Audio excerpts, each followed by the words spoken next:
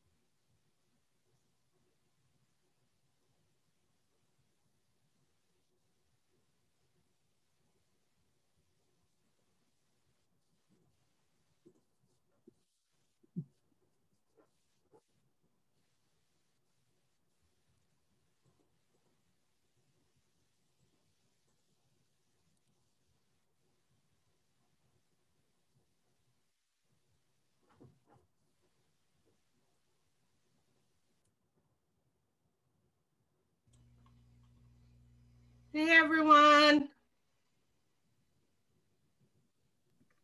Hello.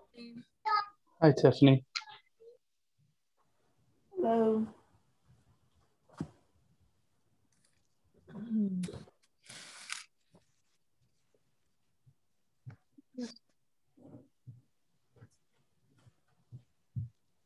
Oh, I didn't have my video on. I didn't realize that.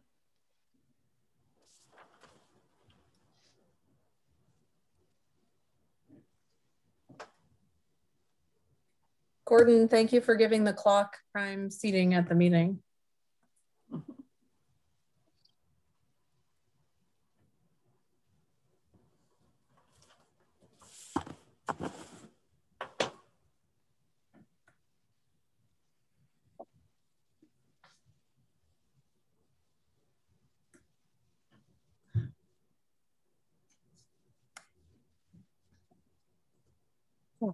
There it is.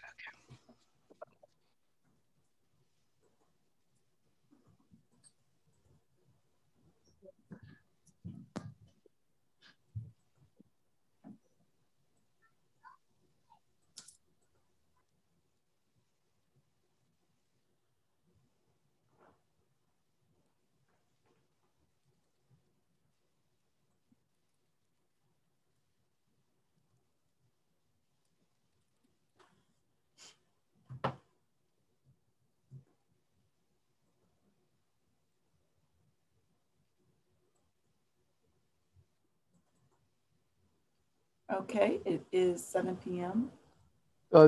Commissioner Parks is still waiting in the area.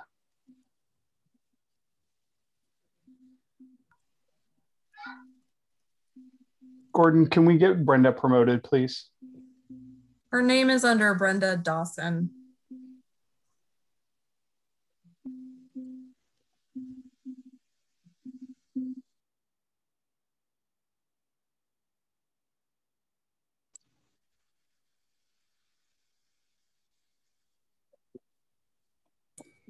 Good evening, everyone. Good evening, how are you? Hi, Brenda. Hey, Brenda. Hello.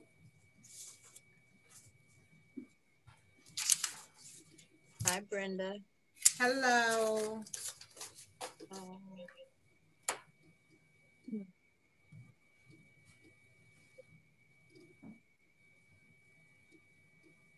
Jeff and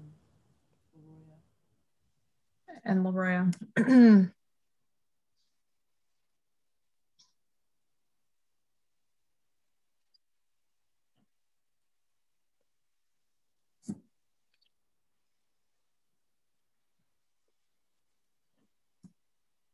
Is Leroy under this Tamira name?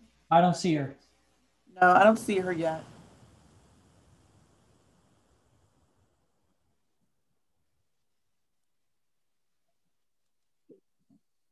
Give her one more minute. I'm waiting for Jeff also, and then we'll get started at 7:02.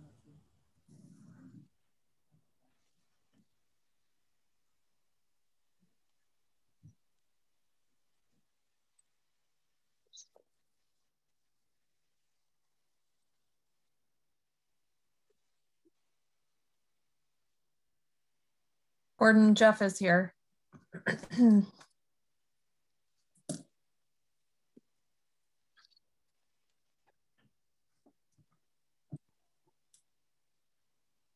Okay, so officially I will call the meeting to order. Allison, your sound keeps cutting out.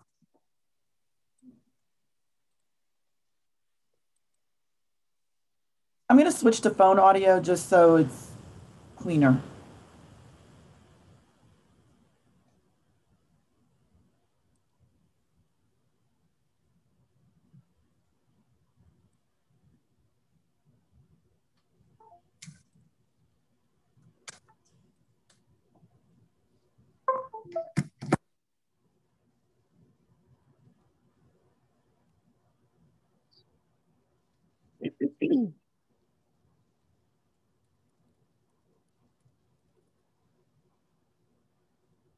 Tiffany, while we waiting, let's tomorrow when I get some time, let's discuss that house. Okay. Yeah. Just give me a call. I'm available pretty much all day. Okay, thank you. All right, is that better? Yes. Okay, so I will call the meeting to order. It is 7:03. Aaron or Commissioner Palmer, would you please do the roll call? Yes, 4B01. Present. 4B02, present. 4B03. Present. 4B04. Present. 4B05, vacant. 4B06. Present. 4B07. Present. 4B08. Present. 4B09. Present. Well, we have everyone here and a quorum. Wonderful. We'll start under administrative items. We'll ask all of the residents or let all of the residents know that when you have questions, you can type your questions into the Q&A or chat, and we'll get to those questions first before we recognize anyone else. We ask that you use the raise your hand function on the, if you're on the screen. If you're calling in from your phone, is it *9, Gordon, for someone to unmute themselves? Yep, you can unmute yourself with *9 if you're *9 to raise hand, *6 to unmute. Raise hand, I'm sorry. Yes, okay. So those are our virtual meeting instructions. We'll move into the consideration and approval of the February agenda. Before I submit that for your approval, there are a few changes that need to be made. If you look at items number 10, 11, and 12, they are misnumbered. Resolution 4B, item number 10, excuse me, should be resolution 4B 21-0204. Resolution number 4B 21-0205 should be item number 11, and resolution number 4B 21-0206 should be item number 12. Are there any other questions about the agenda? Is there a motion to accept the agenda as amended?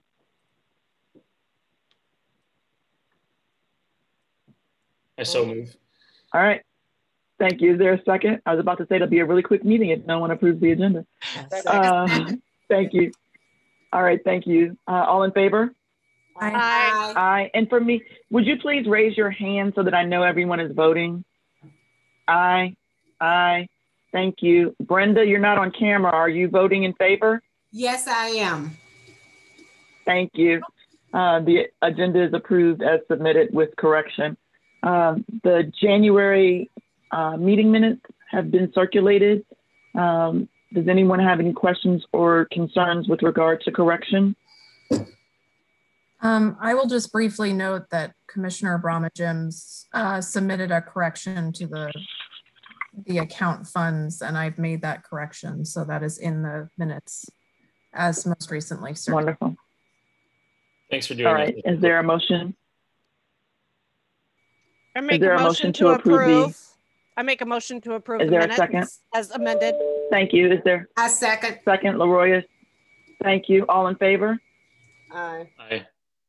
Aye. Leroy, did you put your hand up to Yes, approve, ma'am. to Sorry. accept it? Thank you. All right. Thank you. The minutes are accepted as amended. Next on the agenda is the treasurer's report. Brenda, you know, Commissioner Bromwich. Yeah, thank you. The only update I have is to provide our current balance in our checking account. And it is almost exactly the same as last month. We have $33,361.50.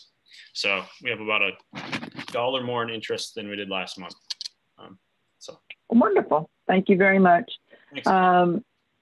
We'll move on to commissioner updates. I'll just go in numerical order.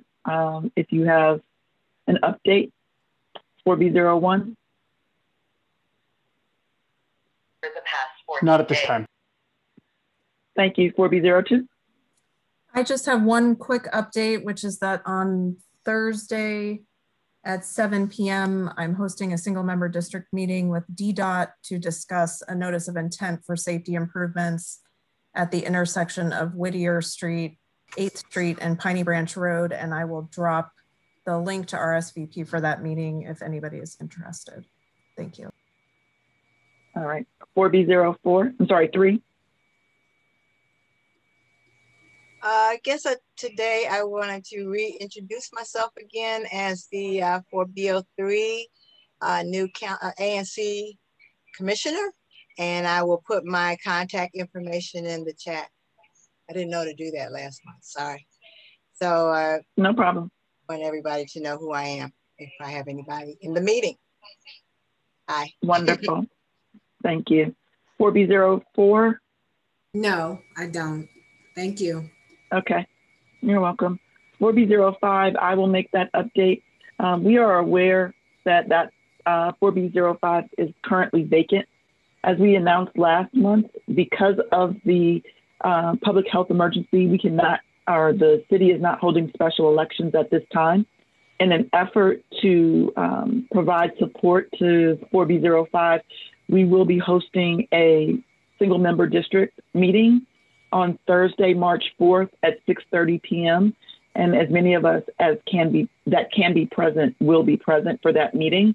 And for those of you that are currently in 4B05, we ask that you spread the word to help us get that information out to as many people as possible. Thank you. 4B06. Just an update that if you are able on Wednesday evening at 7 p.m., there will be a special news report on abcnews.com regarding our efforts to get our senior citizens vaccinated. So if you are so inclined, please take a look at that and spread the word to help our senior citizens get vaccinated. Thank you. 4B07. I don't have any updates, I don't think. Thank you. Okay. So I am 4B08. My update is that I have been working with seniors in the community to help get them vaccinated. If you're aware of anyone that would like to be vaccinated and has yet to get an appointment, please let me know. Again, spread that word as well. And 4B09, you're up next. Hi, same here. I have been working with residents as well to coordinate vaccinations. Also want to mention at Riggs LaSalle, that's at 501 Riggs Road at the intersection of Riggs and Nicholson Street Northeast. On Wednesday, anyone can get tested for COVID between 12 and 4. So if you have any questions, please reach out. I can put in the chat the link if you want to make an appointment. However, there are walk-ups for the appointment, and they have made accommodations for seniors. Again, this is testing. Thank you. Madam Chair. Thank you. Madam Chair, I would like to thank you and LaRoya. I got my shot today. All right. Oh, wonderful, wonderful. We're going to move on to community concerns. Excuse me, quickie. Yeah. Brenda, do you know you're not on the TV? I mean, on the computer? I didn't know she knew. Because just like you said something about her name, but her name. That's okay, sweetheart. Everybody knows how I look. But thank you. Okay. Okay. Thank you so much. We're going to move to community concerns. I ask that residents use the raise your hand button via Zoom or *9 on the telephone. There's already one question in the Q&A. I do see that hands are raised. I will get to you as quickly as possible. Commissioner Yates, would you mind reading the Q&A? I'm not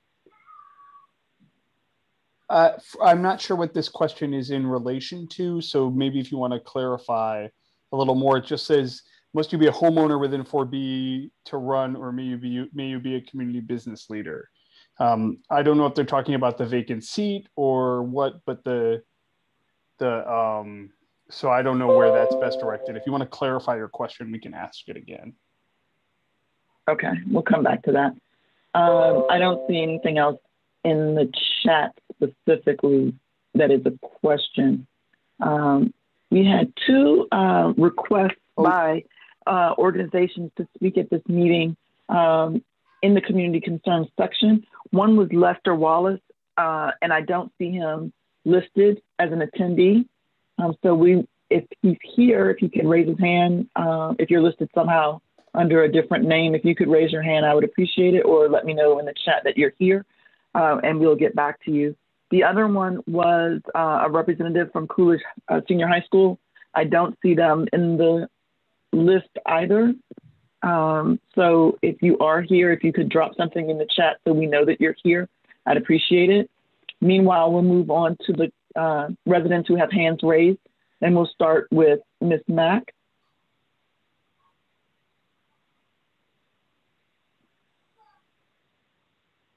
Can you unmute yourself, Ms. Mack? Or Yes, Gordon, I'm okay can you unmute her? now. I have the answer. I was trying to take my hand off of it. Thank you, though. Okay. Next, we'll go to Kimberly Smith Herndon.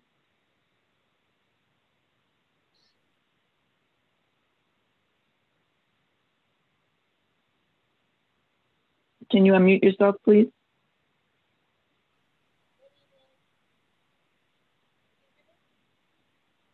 You should be able to speak. I'm speaking. Can you hear me? Barely. Sorry, guys. Is this better? I think if you just, yep, much better. Okay. Good evening. My question is, we have neighbors who have a rooster, hens, chickens, and ducks. And we've contacted DC. They've sent someone out.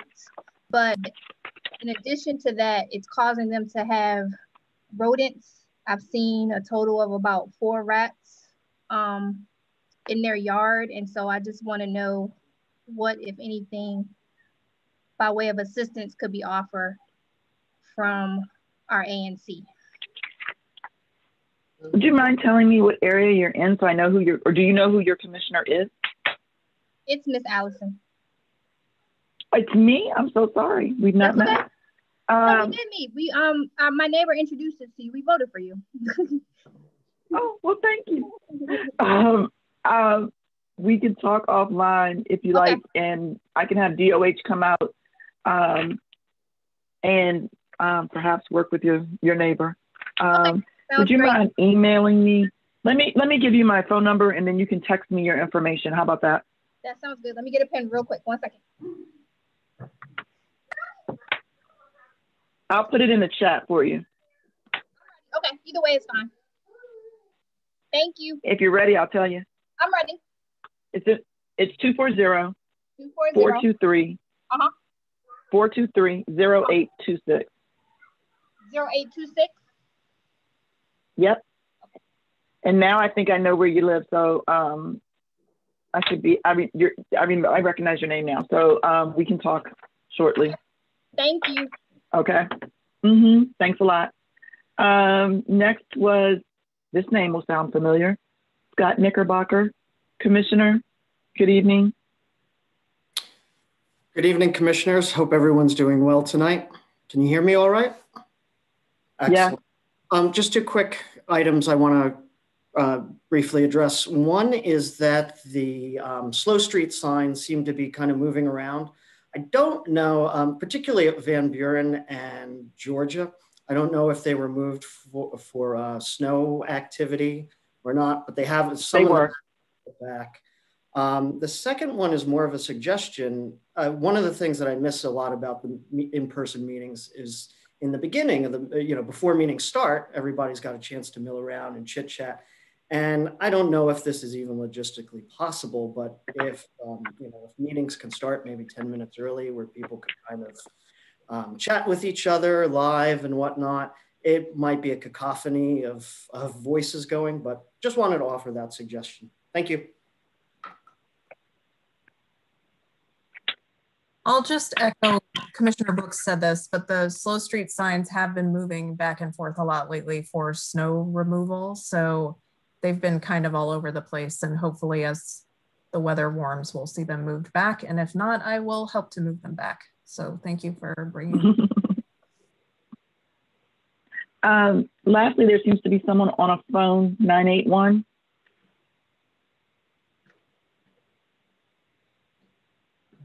With a question, I'm sorry. Go ahead. Hello? Yes, hi. Hi. May I speak? Yes, you may, go ahead.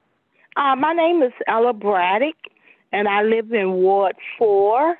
And I want to ask a question. Is this the appropriate meeting where I can ask the question?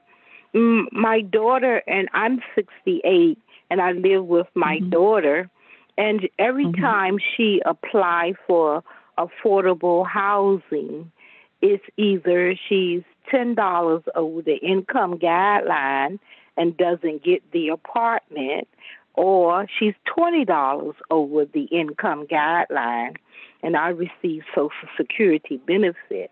And since the COVID, she has been working part-time, and she's in all the program to get affordable housing. But each time or either the income tax credit housing, each time she applies, it always comes back as $20 over income or $10 over the income guideline. What is the solution, and how are you going to combat that? Because she does have an 8-year-old son, and right now we're living in a 1-bedroom, and the rent is $2,100 a month. And without my Social Security check, we wouldn't be able to make the rent. So we are trying to get into one of the affordable units. So, but my income hinders her, and it has to be reported. But as I die today or tomorrow, the Social Security check will be cut off. So how do we get something that is affordable until she can get back to work full time? I don't know when that's going to be. So what is the solution? Braddock, yes. Ms. Braddock, yes. Would it be possible for you to give one of us a call? Because I'm uncomfortable discussing financial information in this forum. Yes, I would rather talk to you privately. Is that okay? Yes. Oh, I cannot. Okay. Where do you live so I can figure out which commissioner would be best suited to help you? I live at 6505 14th Street Northwest, apartment 308. Okay. I'm going to give you my phone number. Okay. And I'm going to ask you to give me a call if you don't mind, because I don't want you to give out your phone number here. Okay. So I will give you my phone number and ask that you call me tomorrow. Is that okay? Okay. Yes, ma'am. Your name? Allison, Alison. Mm-hmm. And my last name is Brooks. Mm-hmm. And my phone number is 240 mm-hmm. 423 mm-hmm. 0826. Also, yes, ma'am. Councilmember Lewis George's staff is on this call. Mm-hmm. And so we might be able to get you connected to them and get you some assistance as well. But, there are a bunch of people on this call that should be able to help you. But instead of giving you a whole bunch of phone numbers right now, we'll start with just mine. And then tomorrow morning, we'll get you pointed in the right direction. Okay? Yes, ma'am. I appreciate that. And I really would. You're very welcome. Thank you. I'm sorry. I wasn't, I didn't know whether this was the, proper form, but I wanted to address that situation. Absolutely. And there are a couple of people that are going to speak. And when they give out their phone numbers, I will make a point to tell you to write their numbers down as well. Okay? Okay. Thank you. All right. You're welcome. There are a few more questions, a few more hands raised. Next would be Julie Lawson.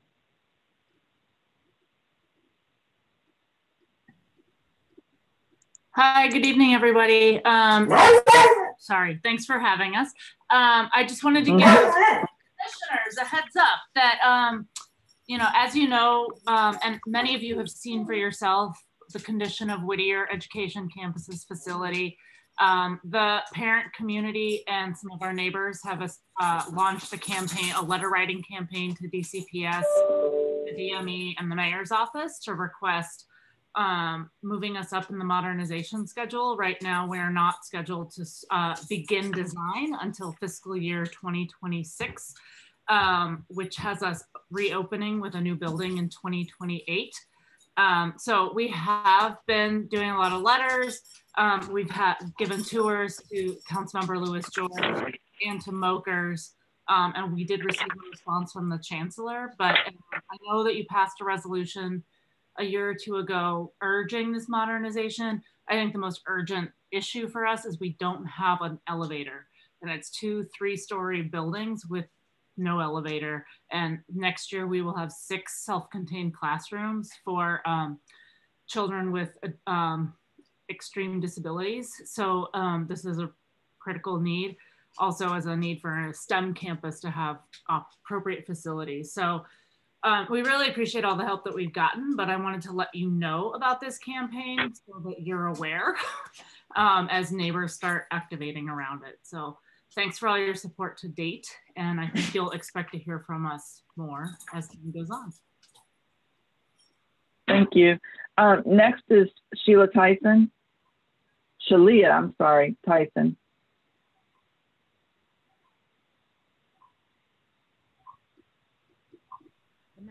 Can you hear me? You're very soft, but I can hear you. Oh, okay. Because I was getting ready to go on my computer. The phone is not that good. But anyway, good evening. Good evening. Yeah, I was calling because I just found out recently that we didn't have an ANC representative. So I think I need you to speak up, shout for me, because it's hard to hear you. You sound muffled. I just found out that we don't have an ANC representative. Can you hear me now? Mm-hmm. I can. Yeah, I was calling well, that's the concern. You know, we had a shooting there on my block, 400 blocks of Marietta recently. Mm-hmm. I reached out to him and I found out that he moved out of the neighborhood. So what are y'all planning to do? How are we gonna handle this? So I'm gonna guess you missed maybe the first 5 minutes of the meeting. So I'm gonna repeat what we said earlier. So I apologize to everyone else, but no problem. We, during the pandemic, during the public health emergency, there will be no special election. So the seat is vacant. We're aware of that. And we've all decided that we can do our best to cover 4B05. We are having a single member district meeting for 4B05 on Thursday, March 4th at 6:30 p.m. Obviously, it will be virtual. So we're going to get information out to people about that. And we ask that you spread the word. Okay, that's good. Okay, thank you so much. Okay, so we also, there is a mailbox for 4B05. It's 4B05. Well, it doesn't make any sense to give that out because it's not being covered. So there is a message on that mailbox that indicates that you should email now, so y'all don't have no secretary like Jim. I mean, no, you still don't have nobody answering the phone even. So, do you? So we do. Oh, you do? I'm going to suggest that we talk offline as well so that we can keep the meeting moving because a lot of this was already, given out. But Gordon Chapin, who's on this meeting right now, has stepped in to take over some of the role that Jim had, but not all of it. Okay. So I'll give my number back to you. Okay. Yeah, that would be great. And then we can coordinate the meeting on the 4th and you're letting your neighbors and everything know. That would be helpful as well. Okay. Okay. Thank you. Okay. You're welcome. Commissioner Palmer. Yeah, I just wanted to add for Ms. Tyson that last month we passed a resolution urging the DC Council and the Office of ANCs and the Board of Elections to work to figure out a mechanism to fill these vacancies. So we're trying to address it in terms of working with residents, but also fixing the systemic problem to actually get somebody into the seat. And we'll keep people posted on that. Yeah. Thank you for that. Okay, so I don't see any other questions. I don't see any more hands raised. So we will move on to the reports, item number 5 on the agenda, and we will begin with the Office of Ward 4 City Council Member, Janice Lewis-George, and I believe Tamara Gordon needs to be elevated. All right, Tamara, the floor is yours. Thank you so much. My name is Tamira Benitez. I am the Constituent Service Coordinator with the Office of Janice Lewis-George. I live in BO4 and grew up in Ward 4, went to Alicia Wilson, so I'm part of the community, being here for a little bit. Super excited to be here with you. I'm gonna keep it short because I only have 3 minutes and I have a lot of things to provide you. I'm gonna keep the vaccine updates a little bit short because I know that Yami, Mr. Mitchell is here, so he'll be able to provide further information on that. But the main thing is phase 1C is going to start March 1. And the most significant part of that is that individuals with pre-existing health conditions will be able to start booking appointments to get the vaccine. Another thing that I wanted to highlight in regards to the vaccines, it's a big win that we had. Lamont Recreational Center, we moved from Hattie Homes to Lamont Center. The first day was pretty messy. There were a lot of things that were happening there. Half of the staff that does the vaccination was not available. We went to the site, we observed, we actually helped. The milkers were there as well, helping. Yami was there, Anthony was there, helping out just the process, make sure that everyone was safe and good and that we were able to support. But like I said, first day was messy. We were there for the snow as well because it was open throughout the snow, and we have not heard anything negative happening after the first day and the snow. So it sounds like the plan worked. It's a more spacious space where we can serve seniors safer and faster, and hopefully lines will not be queuing anymore. So that's a big success. So we thank you for all the support, and we thank you for keeping us updated with what was going on with Hattie Homes and things that happen at the Lamont Recreational Center. The other thing that I want to make sure that you know, I am hearing all of the commissioners are helping seniors get vaccinated. That's amazing.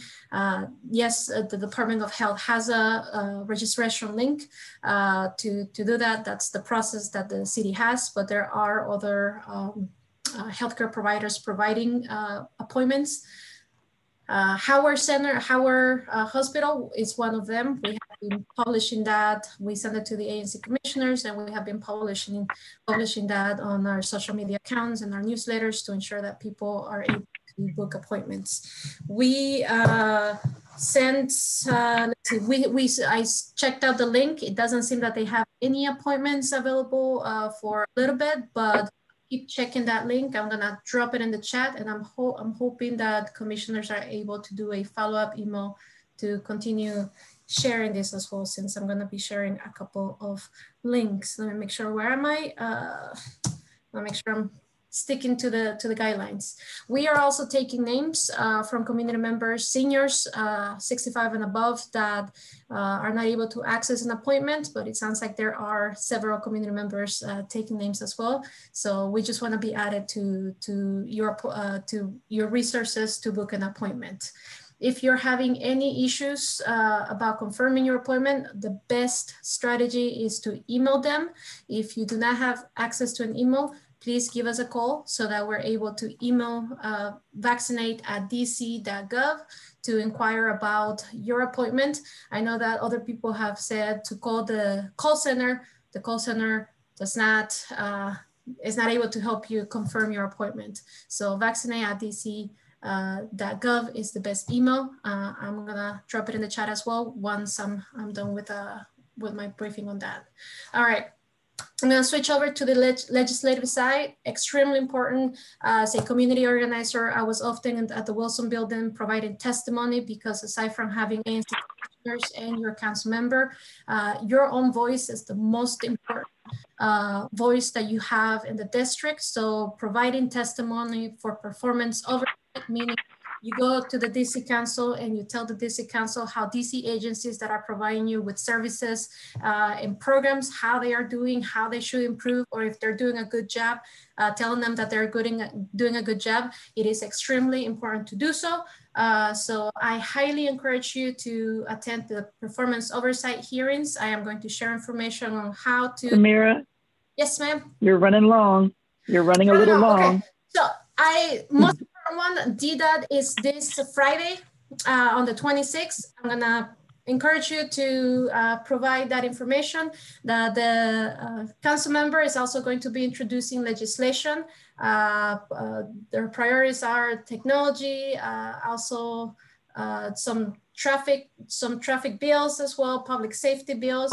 So look out for that one. I also wanted to provide you with some information about the shooting that happened on Friday night at the 600 block of Chilliam place. We were on site, Councilmember, myself on site, just to make sure that, you know, everything, I mean, it was a shooting, so things were not well, but we were on site just to hear what was happening. I'm gonna drop the report from MPD on what happened on that night. Just the highlight on that is that there were two Maryland residents that were having a dispute, and they shot at each other. MPD thankfully showed up and prevented anything else from happening. Regretfully, one person died. The other one just, you know, is surviving in they're alive. They just have injuries, but they're not as severe. The last thing. Let's end with your phone number. Let's end with your cell phone number for Miss Braddock. Miss Braddock, if you're listening, Thank you so down much. Samira's number. I promise. Give her your number. Okay, 202-288-3401. 202-288-3401. I promise I'll get better at this. No problem. You'll be hanging around for a little while, right? In case other questions come up. Okay, great. So we'll move on to, I believe it's Yamalise is replacing Anthony tonight. Yamalise, welcome. Take yourself off of mute, please. Okay, I'm doing this one on my phone. Can you guys hear me, see me? Okay, hello Yes. everyone. Hi. Sorry, I was just on another Zoom meeting. But for those of you who don't know me, my name is Yamilet Escobar. I am Anthony Mitchell's partner. So I'm the other half of the Ward 4 Milkers. I am a DC native, and I'm happy to be here. So just to share some quick updates from you all. The total doses delivered as of no, let's not start there. Let me start this over. As of, sorry, totally writing the wrong email. Okay, let's start this over. Beginning last week, vaccinations appointments will become available on alternative weekly schedule, with appointments becoming available at 6 p.m. on Thursdays and Fridays one week, and at 9 a.m. on Thursdays and Fridays the following week. So last week, the appointments became, the call center opened at 6 p.m. instead of 9 a.m.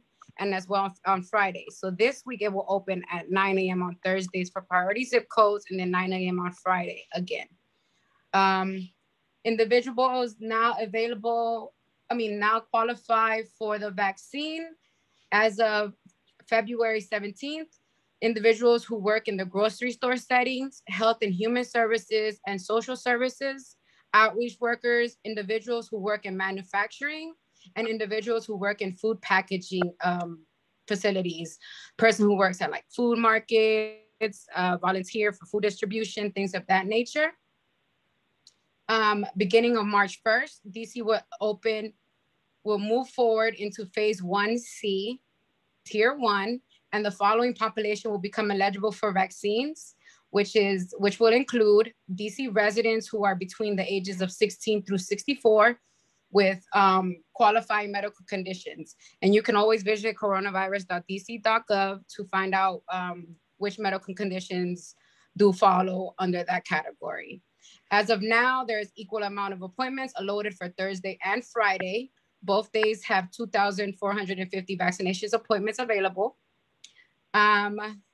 As the week of January 25th, DC Health began on-site vaccinations to DC Housing Authority seniors properties as part of the Senior Vaccine Initiative.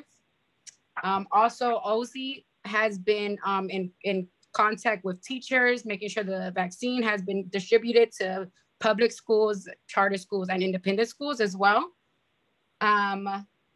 There's a Faith in Vaccine Initiative, which is DC Health is working with Leadership Council for Healthy Communities and the Black Coalition Against COVID to further engage the faith-based community with goals of spreading the word about the safety and effectiveness of COVID-19 vaccine and supporting residents in getting vaccinated. Additional appointments for vaccine is Howard University Hospital, MedStar Georgetown University Hospital, MedStar Washington Hospital, Georgetown Washington University Hospital, Sibling, and Kaiser.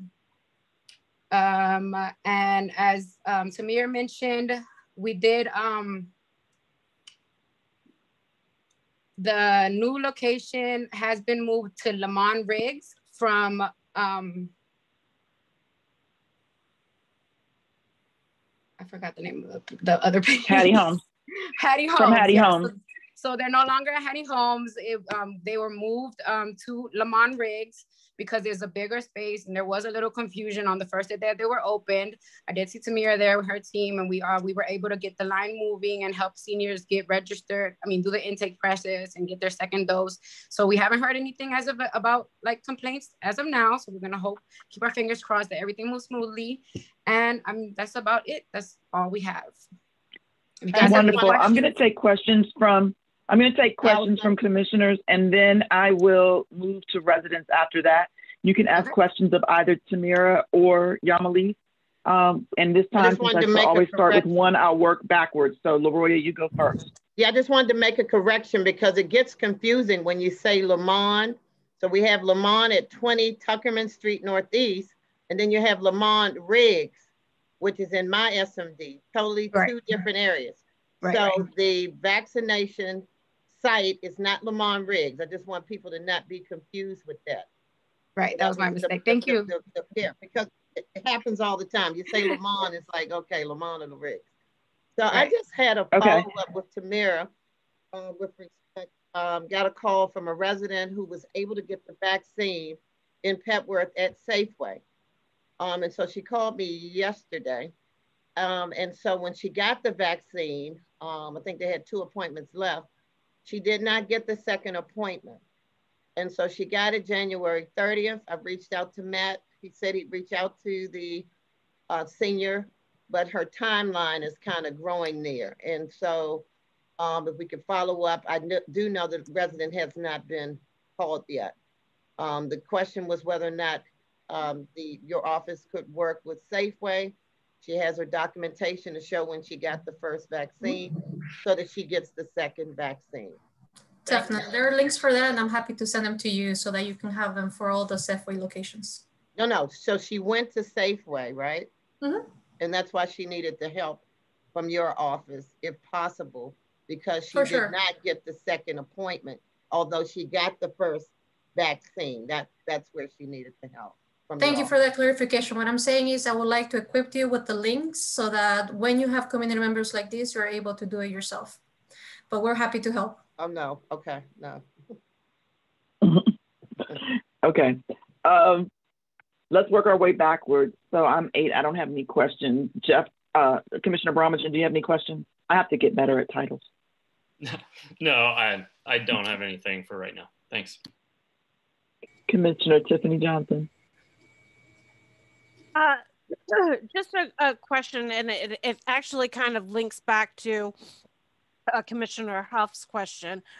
What do our senior citizens do? Well, it's a 2-part question. What do our senior citizens do when they are not able to schedule their second appointment for the second dose of the vaccine? And then also, will there be any information disseminated, any flyers that we can hand out to our constituents regarding the new tier guidelines of who is eligible as of March 1st?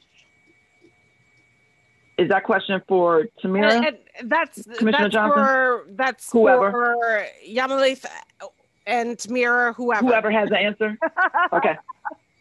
Go ahead. So what I can share is if they got it at Safeway, there are, like I was mentioning before, certain links that we can help people navigate. If they do not have access to a computer, what we have been able to do is connect with the vaccinate@dc.gov email address and provide information from the community member and request that they get a call back.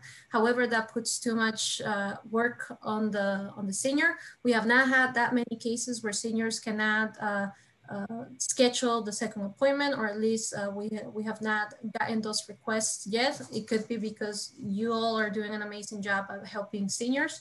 But I will find out more information. Perhaps Yamilet has more access to this type of information than I do. But what I can tell you is, like, I will bring this up to the office, and we actually have weekly briefings with DOEH where we are able to submit questions.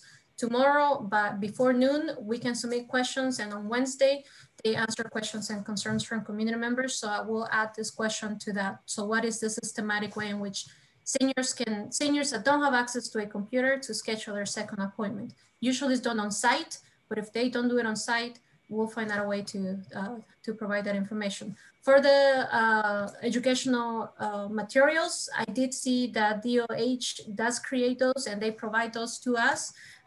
So it's on the website. They also provide them to us, but I'll find those links and facilitate that to you, unless Yamilet has that information and can share it right away with us.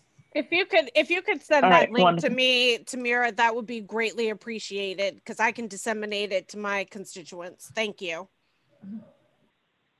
All right. Does anyone else have a question? Any other commissioners? Go ahead, Commissioner Yates. I think Commissioner Johnson's in order before me. I saw her hand go up. You're right. I just saw her hand. Go ahead, Commissioner Jocelyn Johnson. I have a question to either one of you. I had several people who, seniors who went to Lamont Riggs at 20 Tuckerman. They saw a lot of conversation and all this going on among the staff of the facilities. And what happens is they take the shot and then they tell them to go sit down and wait for 15 minutes. They ended up waiting half an hour, 45 minutes. Nobody came back to tell them. I heard this 3 or 4 times. Please ask somebody to check on the group that's in the back or wherever they put the people so that they will not be forgotten about. They just sit there unless someone of their family or someone comes and says something to them. Seniors are not really aggressive and they're not going to say anything. At least the ones that said something to me didn't. And it looks bad. It looks like they're just chatting and playing and all that, and they're not seeing what's going on. And somebody could be sick. Somebody could be in distress or whatever, and nobody bothered to check and see what was going on. So, okay. Thank you, Ms. Johnson, for letting us know. That might be happening in more places than Lamont. So you could put that on somebody's radar screen. Okay, I'll definitely bring that up and flag that up for them to be aware of the timing and time frame of having the seniors wait for so long. Thank you for bringing that to our attention. Just periodically check on them. Right, of course. Thank you. Commissioner Yates. Yeah, my question is for either Tamira or Yamilet about the school budget process. As you know, DCPS put out their proposed budgets for all the schools. All the elementary schools in our area, Tacoma, Whittier, LaSalle, Bacchus, all got significant projected budget cuts. 4 gen ed teachers at LaSalle, 3 ELL teachers at Whittier, 4 ELL teachers at Tacoma. So but the budgets list separate stimulus money that's being managed by Central. So my question is, why isn't that money being used to defer the cuts in staffing for our schools? And why isn't the mayor or the council holding our schools harmless during a pandemic year for enrollment drops and ensuring that the funding at least stays stable for our children? A really good question. I do not have an answer to that, but I'll bring it back to the legislative team to take a look at that. We'll follow up with you. Thank you for asking it. Yeah, Commissioner Yates, I'm going to have to agree with Tamira on this. I do not have the answer to that, but I have wrote it down. I would loop Anthony in, and as soon as we hear back and have a response for you, we will follow up. Appreciate it. Thank you. No problem. Okay, I believe there's one hand raised, which is Ms. Mack. Ms. Mack, take yourself off mute. Okay, I took off mute. Thank you, Allison. My question is for Yami. Yami, I can never get your name right. But you mentioned as far as getting the shots starting on March the 1st. I am a volunteer for nonprofit. I delivered meals to the seniors in my neighborhood. I help out with Andre Lee. Does that make me considered to be able to get a shot? How would I go about registering? How is that for nonprofit organizations or what? Well, I was able to help a lady who volunteers for food distribution secure an appointment. So all you have to tell them that is that you do work in a food distribution center, that you volunteer constantly, and that you have direct contact with food distribution, and they should be able to schedule your appointment now, not to March 1st. Okay, who should I contact as far as getting this appointment for now? You will call the call center, or you can do it through vaccinate.dc.gov on Friday. At 9 a.m.? Yep. This week will be 9 a.m. Okay. Thank you. Thank you, Ms. Mack. Okay. So I don't believe there are any other questions right now. I don't see any in the chat or the Q&A. Commissioner Yates, do you see anything? I don't want to miss anything. Okay. Well, thank you both. And we're going to move up. Gordon, we're going to move up. Fraser O'Leary, please. Ward 4 State Board of Education Representative. He's coming.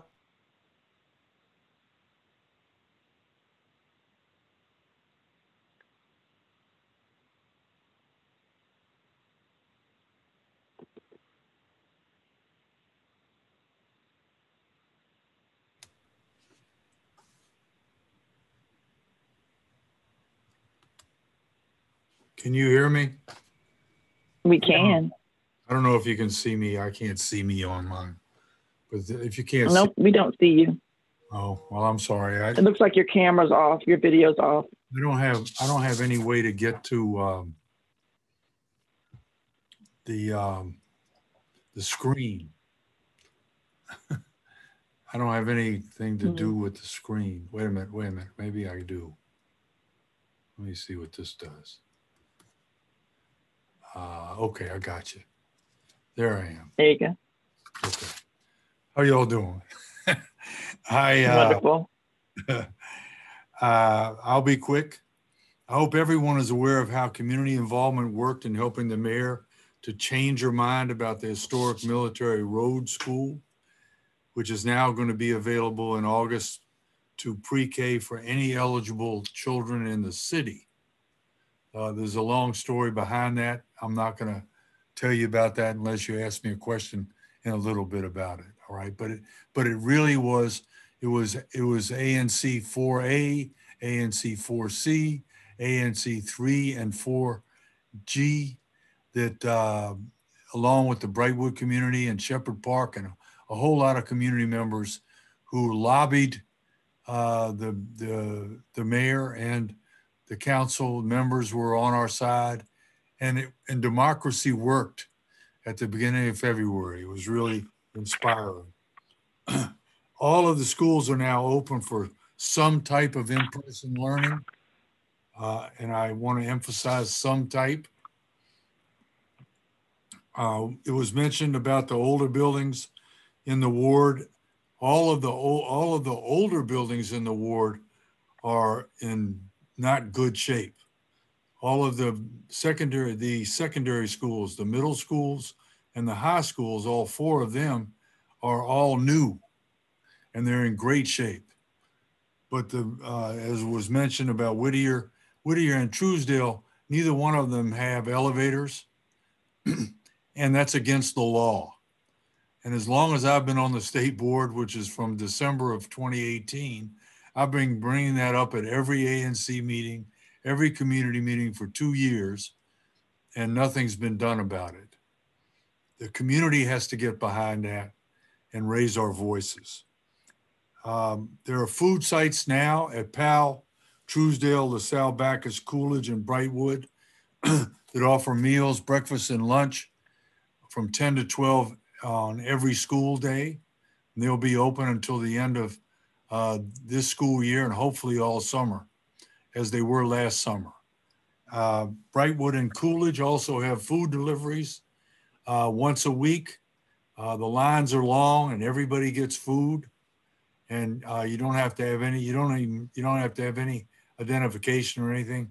You just have to get in line, 6 feet away from the next person. We started the Mrs. O'Leary's Books for Friends again this year. Started last week, and we're hoping that we can top the 15,000 that we delivered last year in 2021. I left my information in the chat. my phone number and my email address. I picked up another 3 boxes of books today from somebody in Ward 4, in 4B, as a matter of fact. And wonderful.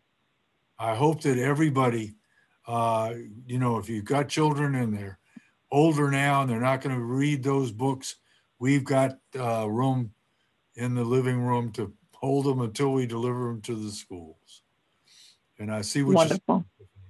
And one other thing, today in another meeting I was in at 6 o'clock, I heard from the council member, Louise George, and she and council member White introduced legislation about having the State Board of Education have a voice in the new superintendent of the Office of the State Superintendent. And they have another bill which will allow DCPS members to run for the State Board of Education. If you don't know, it's against the law right now for anyone in DCPS to run for the State Board of Education. But the DC Public Charter Schools people can run for that, which doesn't make sense at all. And I've mentioned that to the mayor and everyone else, and hopefully that, but we need the community to raise its voice about everything, because we don't want anything about a new normal or anything like that. We don't want to go back to normal with the schools. We want a new reality where everyone is treated the same, and that's got to come from the community. I'll stop. If you have any questions, I'm available. Are there any questions, commissioners? No. Okay. Commissioner Jocelyn Johnson. Just a quick question. Are you saying that it's illegal to put an elevator in Whittier and Truesdale? You just made a No, statement. it's illegal. It's illegal not to have an elevator. And it goes against the ADA, the American for Disabilities Act. As was mentioned, Whittier has students and teachers who need to be able to get out of the building quickly in an emergency, and they don't have an elevator at either Truesdale or Whittier. Thank you for, I'm sorry if I was unclear about that. So what did they say? It's against the law for them not to have elevators. So what did they say when you bring it up?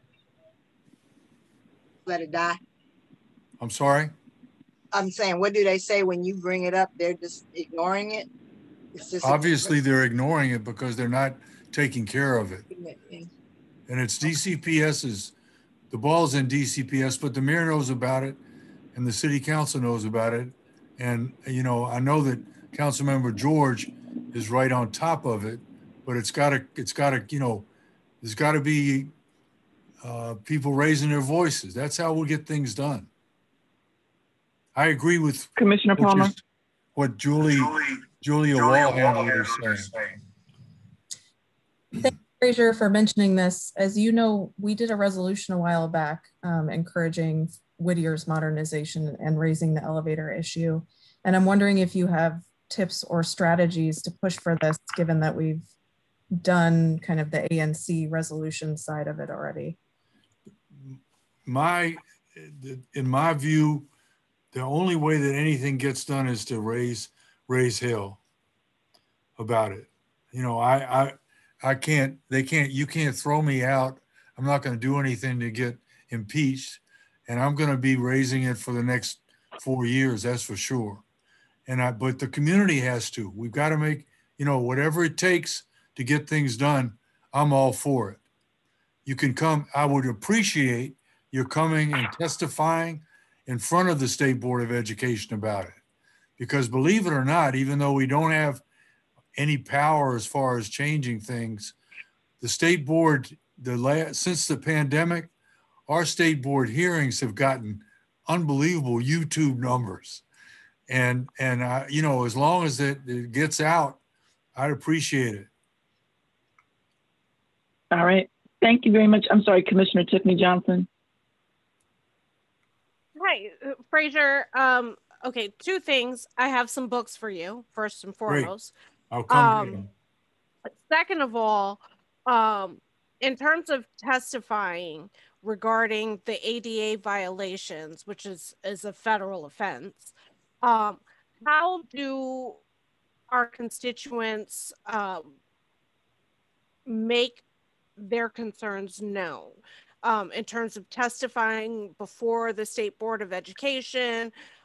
Should we be also testifying? As you know, we're in budget and oversight hearing season. What avenues do you think would be the best approach? The performance hearings on DCPS are on the 9th of March. All the school, the OSSI and DCPS and the charter school boards, they're all being performance hearings are on the same day, the 9th of March. On the 10th, they have government witnesses. On the 9th, they have public witnesses. I would come and let them know. Come to our meeting. We meet on the 3rd Wednesday of the month. The 3rd Wednesday of the month, and anybody can testify about anything really that has to do with education. It would really be great to have a panel of people from Ward 4, even if it's just 4B, that's fine with me, to come, and then I can ask you those questions, and you can talk about it. But it's a crime. I agree, and it's the only way we get things done. I mean, this has been last year was a great year with people raising voices. All right, but that's what we need to do. We can't accept what's going on with education in this city right now. There has to be I'm sorry. I'm gonna ask the last question. I'm sorry. I want to jump in and I want to ask a clarifying question, and then we'll end the discussion there because we're running over time. But is the requirement that there be an elevator, or is there a requirement that accommodations be met? So in other words, for example, and this might be unrealistic, but it's just to give an example, if someone who would normally not be able to take the stairs is in a classroom on the first floor, then an accommodation has been made, right? So my question for clarity's sake is the requirement that every school have an elevator and therefore they are breaking the law? Or is the requirement that they be accommodated and it's not happening and therefore they're breaking the law? That's a good question that I don't have the answer to, but I know from what I've heard, I mean, I know that they're putting a lift in at Truesdale, and it's not making anybody happy because it's not an elevator. It's hard to put an elevator in an old school. All the new schools have elevators because they're in there. The old elevators, and I'm a veteran of Cardozo High School, which is over 100 years old now, but now it's a new Cardozo with a beautiful couple of elevators, but the old elevators were old elevators, and that's what they have in those older schools, especially at Whittier. But it's against the ADA rules. You can't say, well, we put anybody in a wheelchair on the first floor, but it's not just people in wheelchairs. So they have to cover the ADA recommendations. I guess that's my answer. Right. That was just one example, though. Right. Okay. Tiffany, I'm going to go to Evan first since he has yet to ask a question, and then I'll end with you. Okay. You'll be the last question. Alrighty, go ahead. Since the council member's office is still on here, from a policy perspective, I had supported years ago putting accessibility as a metric for school renovations in the CIP process that they use to determine priorities. And if you're interested in making substantial changes that will elevate these concerns, the council member could support legislation to include that in the score so that ADA inaccessibility would move people up the total school renovation process, would be part of the things that they assess to determine whether a school needed a renovation or not. Thank you for that. I will pass on that information to the legislative team and council member. Thank you. Okay, Councilmember Tiffany, I'm sorry, Councilmember, wow, that's prophetic, right? Commissioner Tiffany Johnson, you'll be last on this topic. Maybe one day if my daughter allows me. But just I'm taking off my commissioner hat and putting on my disability rights advocacy hat. Frazier is exactly right. It is a violation of the Americans with Disability Act to not have wheelchair accessible features. So the elevators, things of that nature. Some buildings have been grandfathered in because they're so old that they don't necessarily require those ADA compliant, but I don't think Whittier falls into that category. I don't Neither think does any of the Truesdale. schools fall into that category. And so we need to elevate this to ensure that our city council knows that we have schools that are not ADA compliant. We have children whose lives and teachers and staff, for that matter, whose lives are at risk if we don't get into ADA compliant. And there's a certain time limit that, and I can't recall it off the top of my head, there's a certain time limit for which you come into compliance. So if we file something, that the clock can start. Someone just sent a something about it in the chat. That's where my knowledge of taking stuff out of the chat. I don't know how to do that, but if you could send that to my email, I'd appreciate it. But that's great. You know, it's a real, and those of you that are have been on the ANC since I was elected, I bring it up every time at an ANC meeting. It's always Whittier and Truesdale, Truesdale and Whittier, Whittier and Truesdale, every single meeting, and nothing's been done about it. And we're not even getting into the roof at Whittier, which they supposedly fixed this summer. And I can't imagine what it's like because they've been having leaks since they went back in the building. Right. And there was an individual who said there's no such thing as being grandfathered in. For businesses, yes. For buildings, yes. Not for school buildings. Great.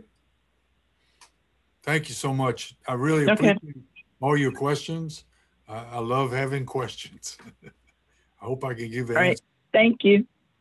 I think we've covered all the questions in the chat. Commissioner Yates, did we cover all of those?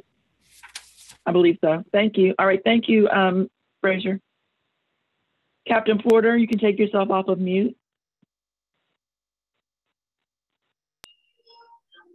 Okay, you hear me? Yes, I can. Outstanding. Okay, we can score. I'm Captain Franklin Porter. I'm basically the 4th District Sector 1 captain. I'm going to go through the stats of most of the crime that occurred in the last 30 days, which in the ANC, which looks pretty good. We had 30 less crimes than occurred last year.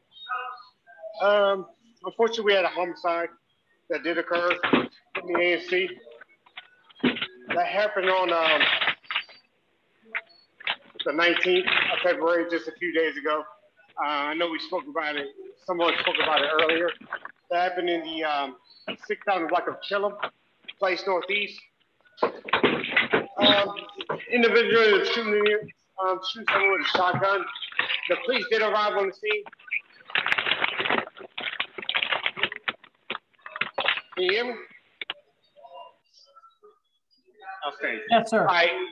Yes, we can hear you. All right. Somebody ended up shooting someone with a shotgun. The police arrived on the scene and unfortunately had to discharge their firearms at the person, and that took effect. So the person was shot by the police, the suspect, and he did survive. And was taken to the hospital and basically will be charged with the homicide that he occurred before the police arrived. So that is a closed case when it comes to a homicide case. We also had 2 robberies. One robbery occurred in the 7200 block of Blair Road, Northwest. That occurred on February 10th. Individuals just basically walking down the sidewalk, going home from 7-Eleven, and basically a car pulled up, pointed a handgun at him, took his property. The other robbery happened in the 100 block of Kennedy Street. That happened on January 31st, and that one occurred basically. A person was leaving the liquor store, and once he got out of the liquor store, someone attacked him and basically took the property that he bought inside of the store. So both of those cases are still open. And then we also had another assault with a dangerous weapon. And that's a shooting case that happened on January 21st in the 300 block of Oglethorpe Street Northwest. That's basically an individual was just walking down the sidewalk, and he said he was interacting with the individual that basically seemed like he was having an episode and attacked him. And then subsequently he pulled out a gun and basically shot at him and hit him in the leg. And the suspect ended up fleeing. That case is still open. So those are all the violent crimes that took place. Going through the property crimes, they don't look that bad. We had one burglary. Last year at this time we had 2. So basically that is down. Theft models, we had 36. Last year at this time we had 58. So that's down. Theft from just regular thefts, we had 22. Last year at this time we had 36, so that's down. Now what's up in the ANC area is stolen vehicles. I'm pretty sure I talk about this all the time. Stolen vehicles for some reason through the entire city is up. Stolen vehicles are occurring basically by way of people leaving their vehicles running. I'm trying to get the word out basically to do not leave your vehicles running. Even if it's for a second, if you run into a store or whatever the case may be, for some reason they're going around, a lot of suspects are going around looking for vehicles running. They seem that that's the easier way to steal the vehicle. So we had 10 stolen autos in the ANC area, and the majority of them are by people leaving their vehicles running. Last year at this time we had 6, so that tells you the increase we had. And that's pretty much a trend that's going around in the entire city. So I'm trying to get the word out so you can pretty much talk to your neighbors and talk about that. Don't leave your vehicles running. That's what the suspects are looking for. This is the easier way. Now with the newer vehicles, it's a little hard to hot wire the cars and basically get in the vehicle. So basically it's a little easier to just drive around and look for somebody leaving their vehicles running. You know, when you pull up and you put your flashers on, you leave your vehicle running, you go into the store, you're basically just putting out a notice that you got your vehicles running, because when the flashes are on, everybody pretty much knows, okay, your vehicles are running, and that's the notice to come steal your car. So basically, make sure you put that word out. Other than that, that's pretty much all that's going on in the crime. I look at the stats going on the last 30 days, and I see good things coming through the ANC. I'm concerned with the stolen vehicles. Other than that, everything is looking good. That's it. Thank you. I gave you about 3 extra minutes because I knew people were going to have questions about the shooting. So I'll take questions from the commissioners, and then we'll move to the chat and the Q&A. Commissioner Johnson, Tiffany Johnson. Thank you, Commissioner Brooks. Captain Porter, the shooting that occurred in the 300 block of Oglethorpe Street, which is literally about down the street from my house, literally like a 2-minute walk. I was told that the story that the person gave was inconsistent with what the forensics were. Can you elaborate a little bit on that? And how should I ensure my constituents that this is not going to happen again? Well, the story, I mean, pretty much a lot of people that give stories when they get shot or when they get robbed, obviously, we got to take it with a grain of salt. Obviously, sometimes people put themselves in situations where they don't want to tell the whole truth. His story was a little consistent. I was on the scene of that, matter of fact. His story was somewhat understanding, of what happened. He basically said he was just walking down the street. He interacted with somebody that was doing stuff was unusual. And basically just saying to him, you know, my sister got shot. What are you doing? So I think the situation wasn't specifically targeted to him. I think the person that shot him was having a moment, you would say. So I don't think that's where this situation will have to worry about, you know, this happening again. It's possible, but unlikely that someone's out there shooting someone in that particular area. I think someone was having some type of mental issue, but I don't think the victim, in reference to this, had anything to do with what happened. So. Okay, thank you for that, because I just want to allay the residents' concerns, because we have a lot of senior citizens that reside on in that immediate area. Right, I understand. All right. Are there any other questions before we move to the chat? No. Commissioner Yates? Yes, Scott Knickerbocker from the Q&A.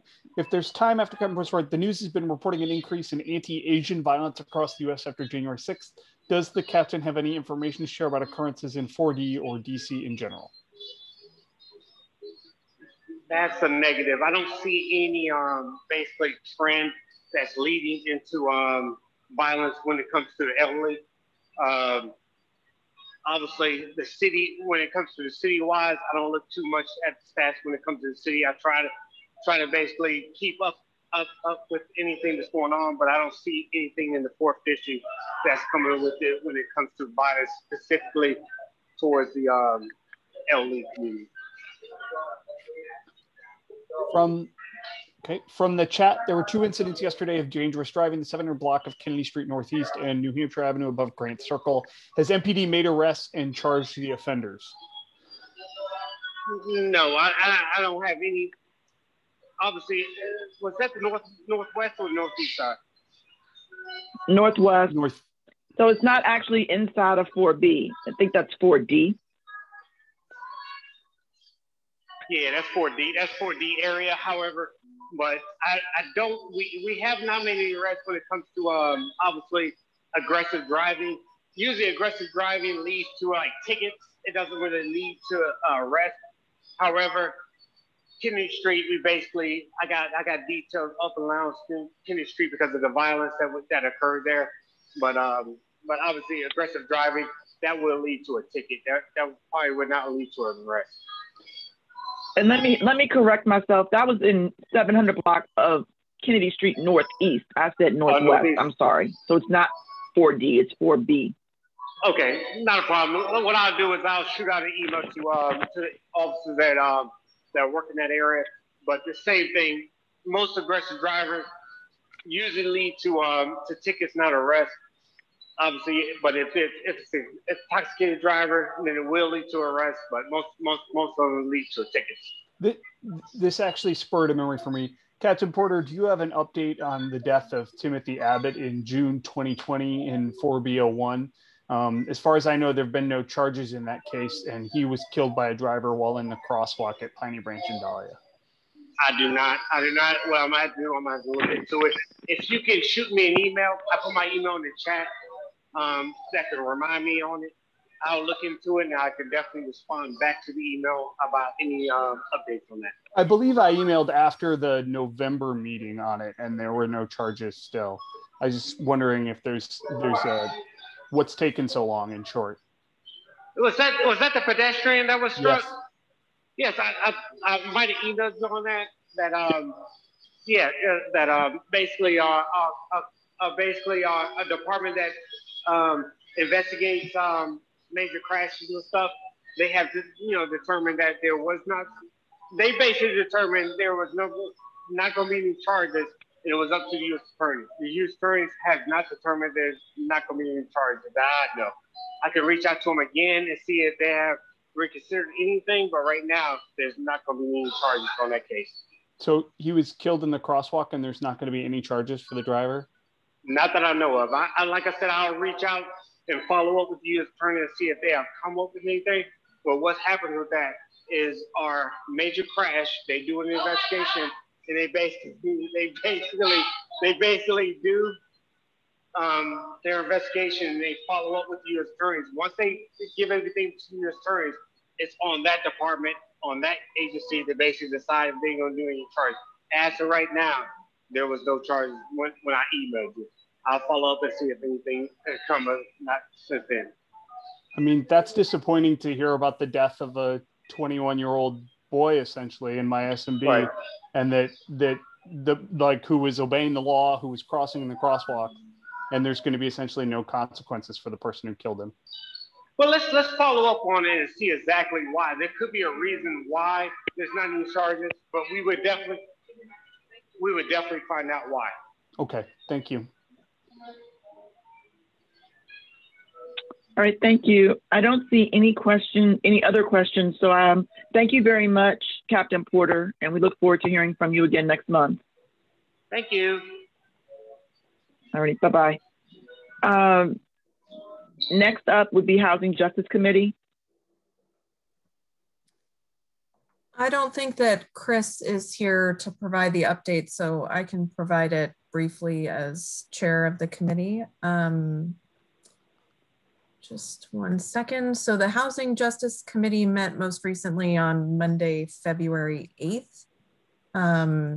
For those who aren't familiar, it's a 5-member committee to address affordable housing and homelessness issues. And during this meeting, we heard from commissioners and other Ward 4 commissions about their work on affordable housing, including Jonah Goodman in 4C and Lisa Gore in 3-4G, who talked about some of their work on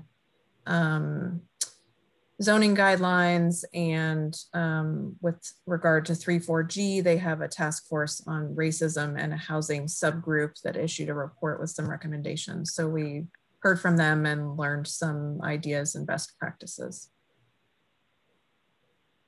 Okay, well, thank you. Does anyone have any questions? No? Wonderful. We'll move on. We have 3 presentations lined up. I know that 2 out of the 3 I can see them as an attendee. If Susan Davis is here, I need to be made aware. I don't see her name listed as an attendee. So we will move on to Gerard Brown, the program manager with the District Department of Health Rodent Control.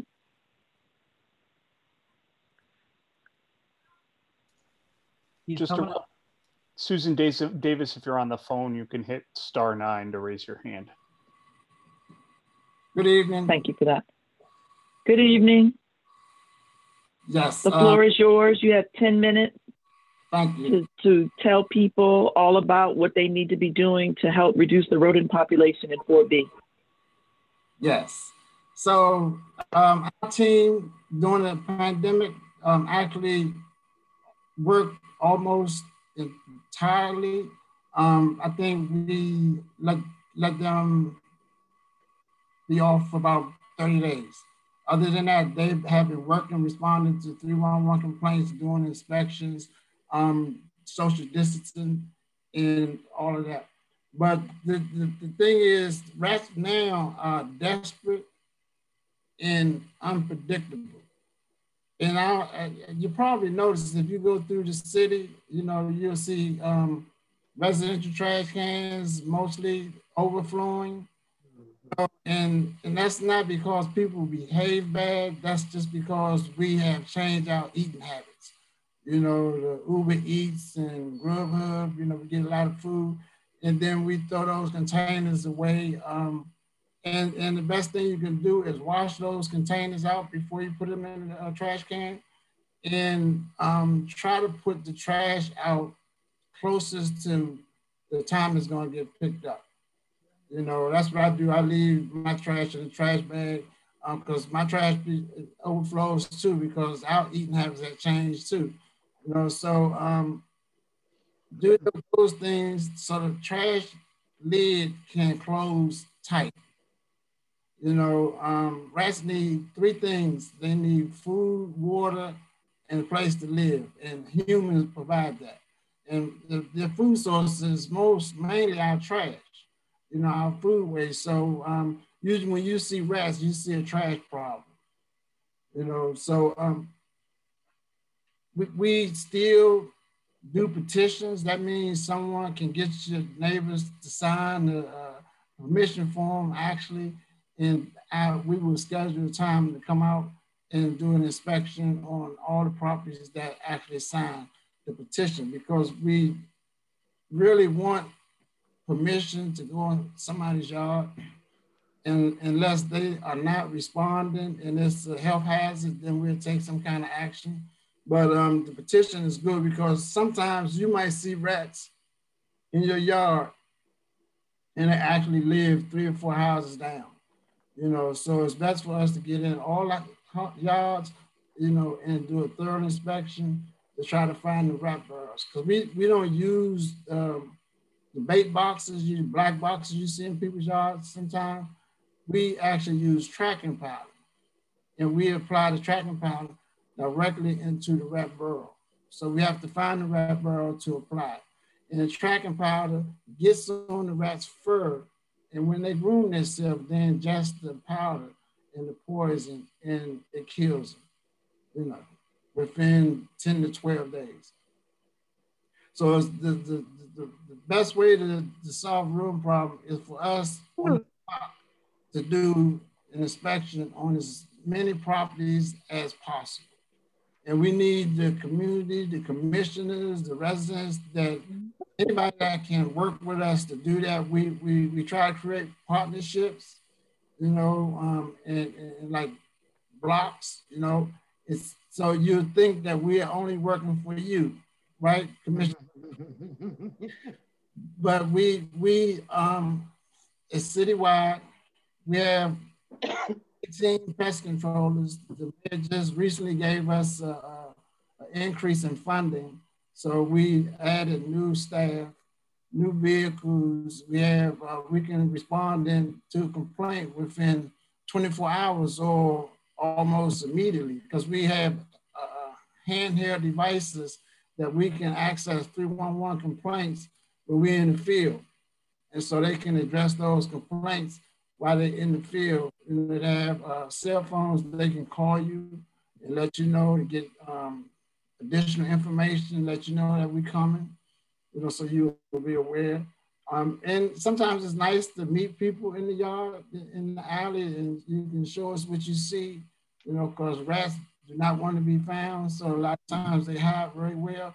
But if we can get an idea of where they're running, we get a good idea of where to look. Is that my 10 minutes? Not even. That was 5, but I think you covered much of what we were interested in having you talk about. And I really didn't know that you did work with other people. I just thought you know, were available for me. So I guess I do have to share you, LaRoya, and a couple of other people. So Miss Matt. Let me yes, start. you do. Late on it. Yes, you do. Let me start by saying that before you were able to join us, we had a resident speak to the fact that her neighbor has a duck and a chicken and a rooster and a lot of rats now because of that. And so she was looking for some help in addressing that issue. So is that something, excuse me, that you can help to address? Short answer is yes. All of those animals that you mentioned are illegal.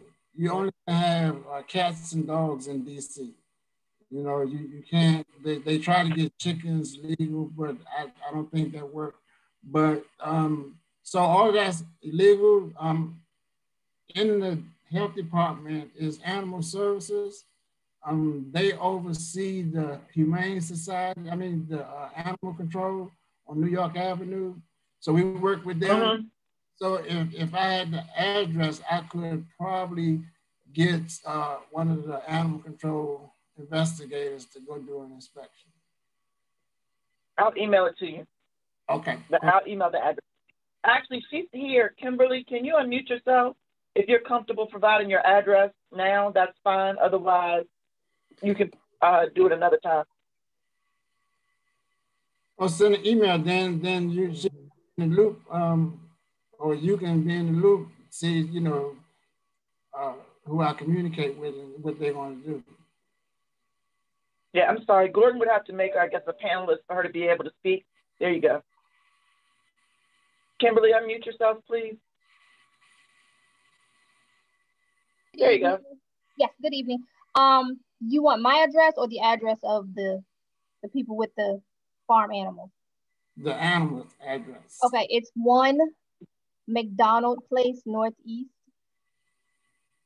McDonald Yes. Place Northeast. Okay. And are you sure that it's illegal? Because when I looked into it, it didn't say it. The laws for this were real loosey goosey. It read like it's not inclined for people to have it, but it wasn't anything officially strong to say that it was illegal either. So name those animals again. They have a rooster, some ducks, I believe a hen, and chickens. And I believe most of those are illegal. Well, Okay. I understand, and I don't know for sure, but my last understanding was the only animals that were legal in DC were dogs and cats. Okay. Thank you, sir. Again, I had an experience with that in my SMD. And so a resident in one of the blocks had ducks and they had some other farm animal. And so the resident reached out to me to find out if it was legal, and it was not. So I don't know. I think they went a step further in that they were actually using the animals for human consumption. So they were slaughtering the animals and going a step further and leaving the crates outside. So I did involve Department of Health, DCRA, I believe, and I was told at that time that it was illegal. But it'd be interesting to find out what your case looks like. But they were able to come out right away. I reached out to Gerard. He got the folks over to that home.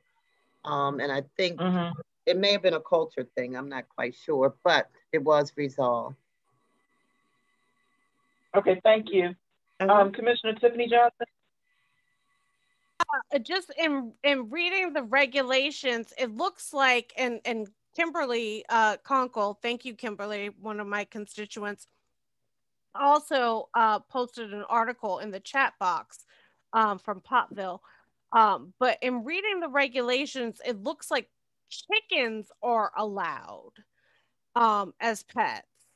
But ducks and other two-legged creatures, whatever you want to call them, are not permissible. It looks like we are allowed to have chickens in our backyard. So chickens, roosters are fine.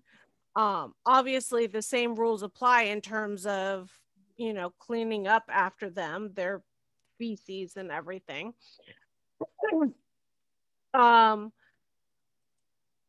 And if they are slaughtering the animals, I have to look up the regulations on that.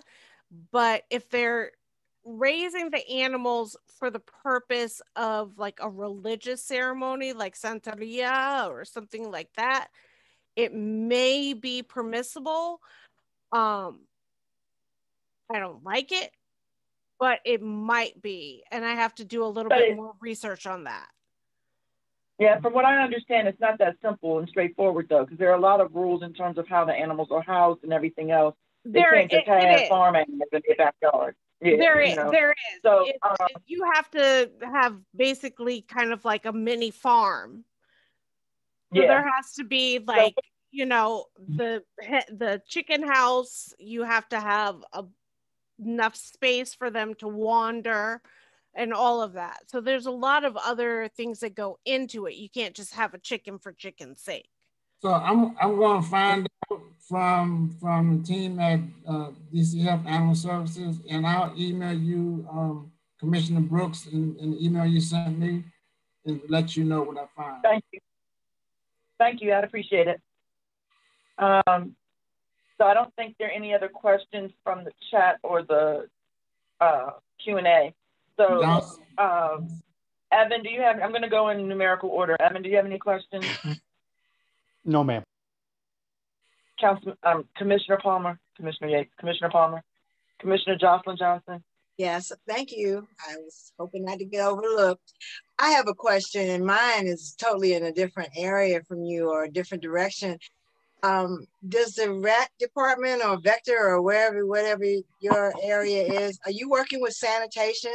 Because one of the biggest things that I see that has been plaguing me for years is the litter that sanitation leaves behind when they do trash collection on a weekly basis from the trash that spills out of the cans as they dump the can into the truck. Now, it's kind of hard to take trash and this whole thing with rats serious if the district doesn't do everything the district can do to address these rats. This is something that the district doesn't do on a regular. We had our trash picked up yesterday. Well, no, today's Monday? Yeah, today's Monday. I was floored to see the trash in the alley this morning, and they came late because of the snow. It's almost like a regular occurrence. It's Thanksgiving every Monday in my area, just from the trash that the sanitation leaves. So what do you all do about that? Or is that even on anybody's radar screen? It is, but it's a challenge to with, because the rule for putting trash out for collection is that you put it in a trash bag, a heavy duty plastic trash bag, and you put it in the can. And some people don't do that. They put the trash in paper bags and things like that. When the trash is collected, then it spills all over the alley. Now they just leave it. Yeah, I don't manage the sanitation DPW. I work with them, you know, and they have sweep inspectors in each ward that you can work with. I think they have 2 or 3 in each ward. The solid waste education and enforcement, and they have more residential enforcement than DOH for litter, because the rule is that each one of us has to keep the front of our house clean 18 inches from the curb and the rear to the middle of the alley. That's our responsibility. Now, if there's, that's a ticket. You can get a ticket for. Well, you know what? I hate to cut you off, but before you even go through all that, the trash guys looking at them out the window most weeks. And if they litter as they are picking the can up and it spills out or whatever, they just walk past it and keep on moving.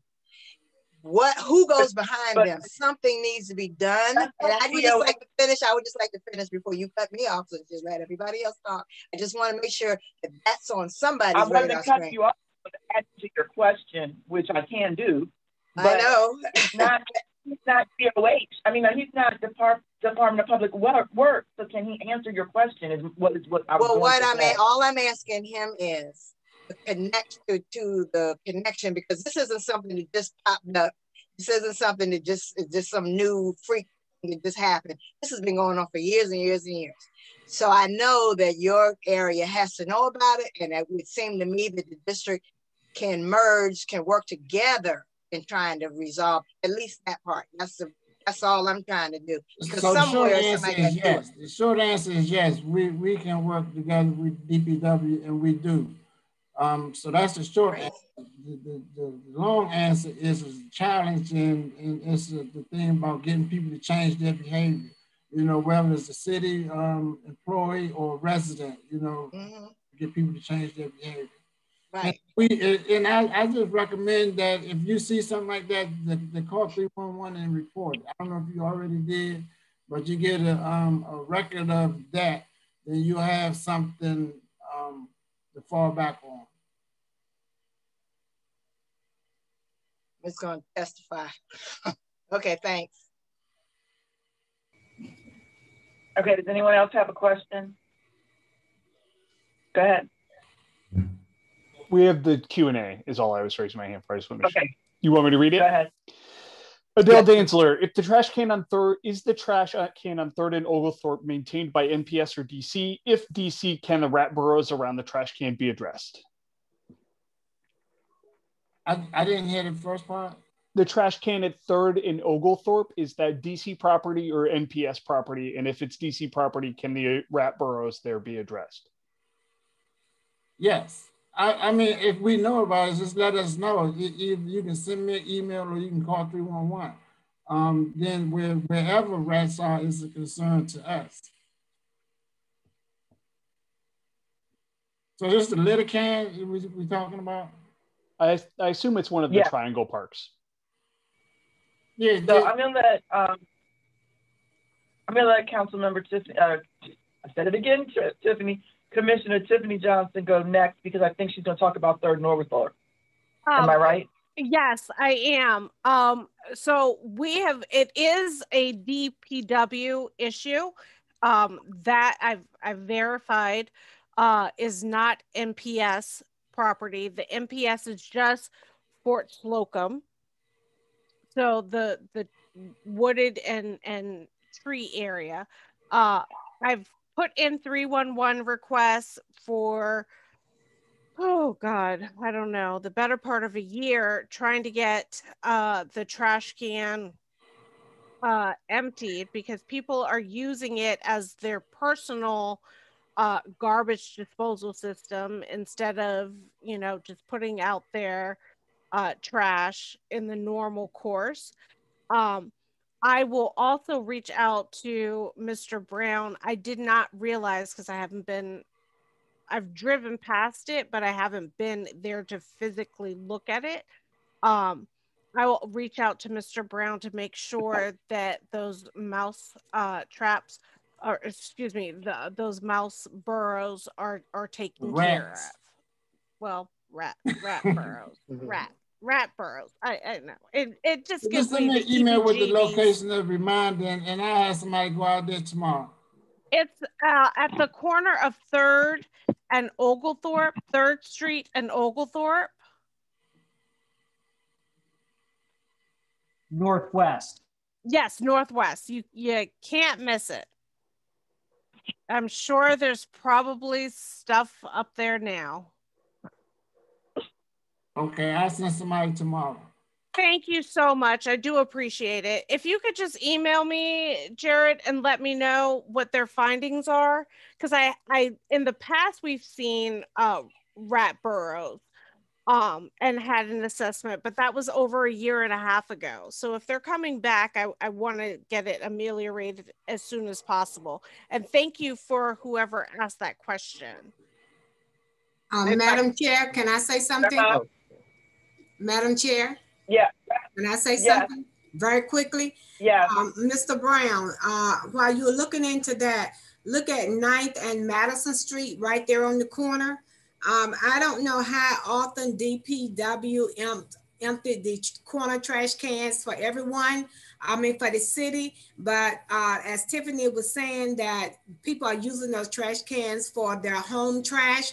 Maybe this is something that you all can look into with the city about picking up trash cans on the corners, maybe 3 or 4 times a week, because I know within my neighborhood, those trash cans are being overused. They're not just for trash for people walking, but when I leave to go to work I'm working at home now, but when I leave out of my house at 5:15 and in 3 minutes, I'm at the corner of 9th and Madison Street Northwest. I see ladies always putting their home trash in that trash can. And, we have rodents, but it's not only coming from the people's houses trash, but they're coming from the city trash. So this is something that I think Department of Health need to look into with DPW about picking up trash more often, because our city is completely filthy now. We have a clean sweep program, they created another agency or whatever, and we have more trash, but we're giving out more money, and I'd like to know why. So the thing is, when people put household trash in city litter cans, that's illegal dumping. And you can work with the sweep, because I'm not with DPW, but I know you can work with sweep, and they're sending the solid waste inspector, and sometimes they go through the trash and try to identify who's putting it in there, and that person a ticket. Well, I'm gonna be honest with you, Mr. Brown. I have been that route before, and all I got told was untruth, totally untruth. There is no faith in me with PDW right now on this trash issue. I can talk to you offline about that. And I would speak to the director on this. You don't get truth from DPW. I'm sorry. Hello, hello. Okay, and another thing that's happening is you might notice that a lot of city litter cans on the corner are overflowing. Yes. I believe a lot of the drivers that pick up the trash, because they pick up the trash every night from litter cans, but they happen on snow detail, and the things are getting backed up a little bit. Okay, Mr. Brown, if they pick up trash every night, when I hit that corner at 9th and Madison, that trash can is overflowing. They're not putting it in that quickly. No, that's not true. I mean, because I used to have a trash can on my corner, and I had to I had to go to the mayor to get it moved because of trash being dumped from Virginia cars, Maryland cars, DC cars. Everybody was dumping their trash, and it got to the point that dog poop was so bad too. Rats was coming out like, hey guys, we got a home. And so, I had to go to the mayor office to get the trash can removed. And it took me a long time, but I finally got it removed. But this is not fair to the homeowners that pay taxes. And I know that there is a law that can be written about this. I know there's paperwork that can be sent to each home about this. And every time we bring it up, I feel as though we're getting a pacifier that no one actually can suck. So how I can help is the way I can help is we can deal with it one can at a time, because I can't change regulations. I understand.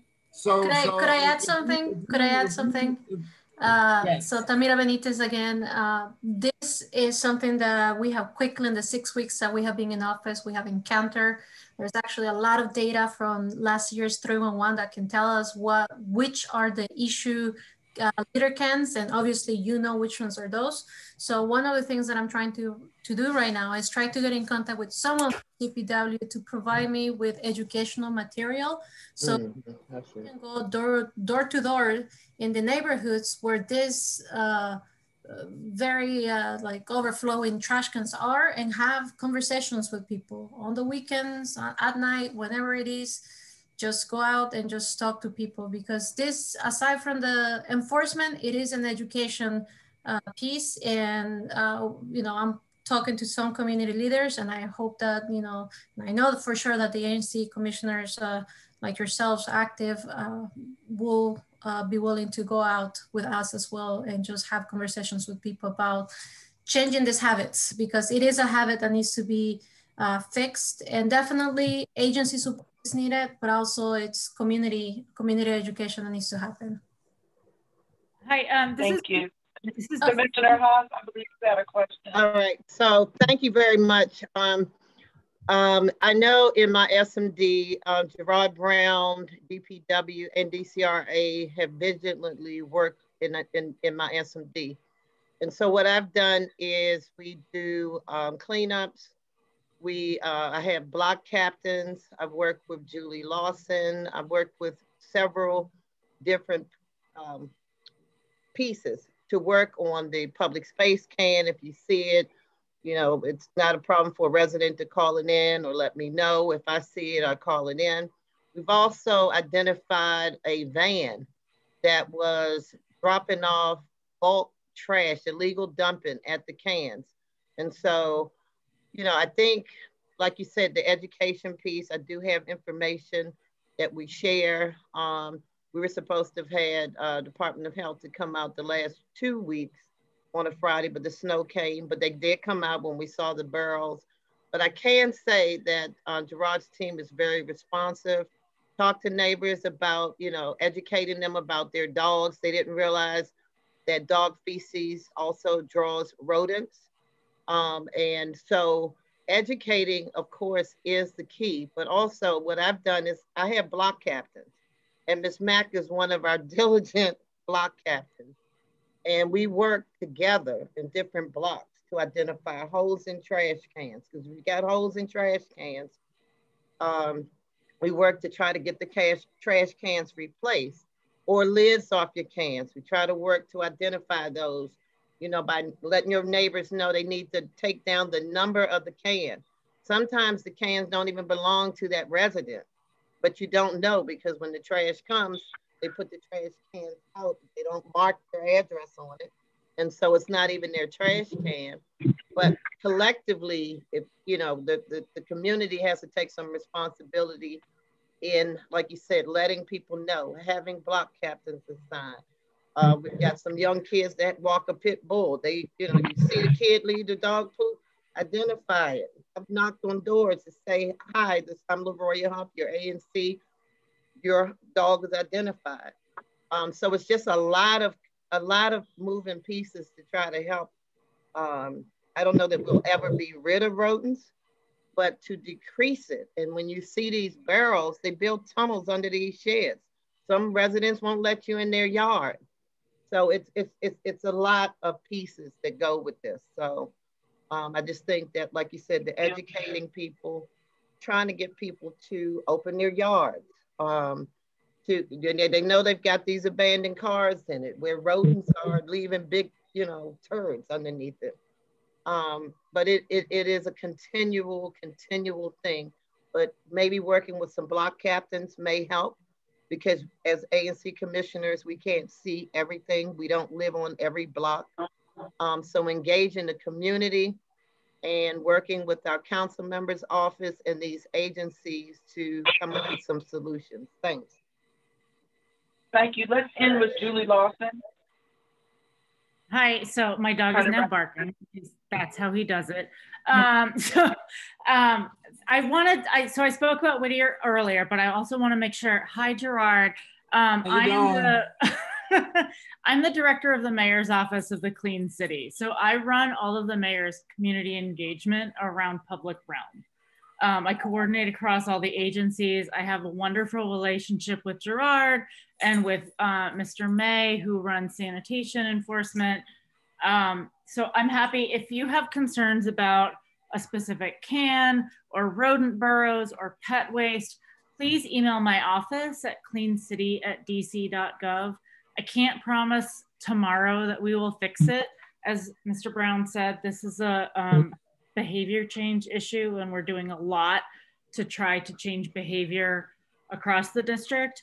But you can work with our office to get cleanup supplies, to identify your rodent problems, and get a block-wide petition to get pet waste education in place. Please, the email address is cleancity@dc.gov. I know that you guys have a really big agenda still ahead, so I would like to help as much as I can to solve as many of these issues as possible. I also work with all the federal agencies, including National Park Service, to try to solve interjurisdictional issues as well. So I'm happy to be your neighbor, and I'm happy to hear all this engagement. We don't move forward without this engagement, and complaints are because you love your city. So thanks for all of your feedback tonight, and I'm happy to help both you all solve your problems and help the commission move forward on its agenda. Thank you. Thank you, Gerard, for taking the time to come out. I appreciate it. Tamaya is Ward 4. Yes, I'm here. If you send me an email, I can give you some rodent control information, some flyers.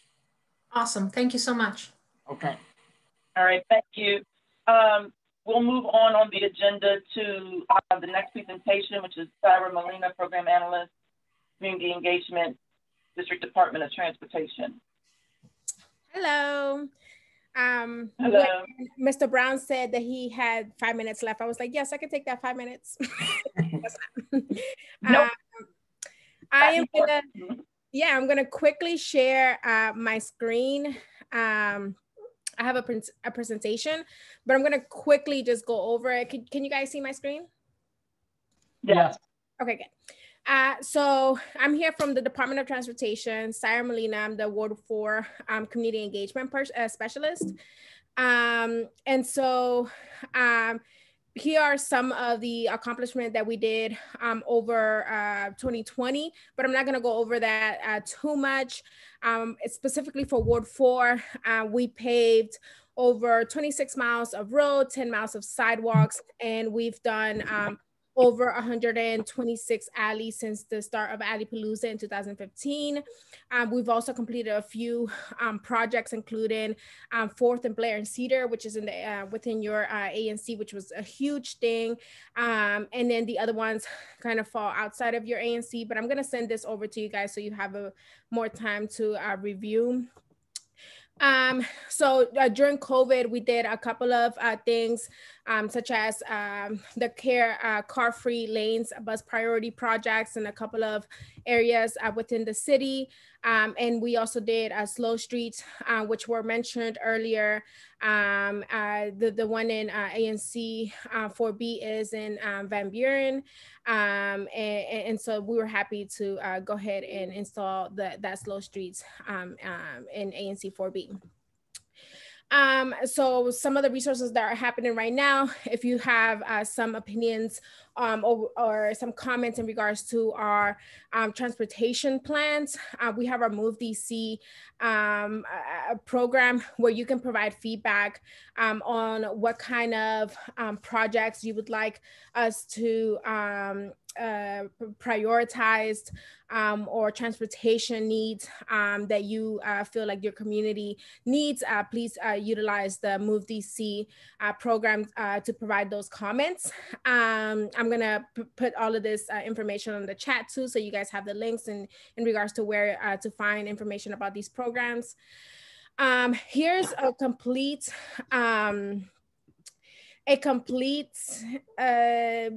just overview of services that we provide. We are a large agency and a lot of divisions because we oversee everything that is public streets or public space. And so we have Division 0 under our safety infrastructure assets, which includes roads, sidewalks, and alleys. Then of course, like the Move DC as I shared, which includes DC Circulator, DC Streetcars, Capital Bike Shares, and dockless scooters and all that. Also quality of life, such as urban forestry, street trees and public lands. And then we have like the public space and curbside management, which is permits and also just like overall parking. And then a lot of our services are tied in with 311. So one big thing for me, anytime you engage with me, I'm always gonna say, do you have a 311 service request? Because that is the best way, to submit any services that you'd like to bring to our attention. And two, is the best way to be able to track the case down. And three is the best way to hold the agency accountable. And so some of the services that we have the SLAs right here on the screen. And again, I'm gonna share this, but this is also on the 311. When you click 311 and you click the specific service, it provides you the SLA. Due to COVID, we are a little bit behind on some of the services, and you might see a few delays on the SLA, but we ask for your patience, and we are working to get some of that specific work for you. And then one thing that I want to bring to your attention, because spring, hopefully we don't get no more snow. I'm tired. I've been working snow duty. And so once the snow season is over and we begin spring, we will launch our Pave DC website, which is essential because you can see in this website what streets, alleys, and sidewalks, and even markings we'll be doing during our paving plan for 2021.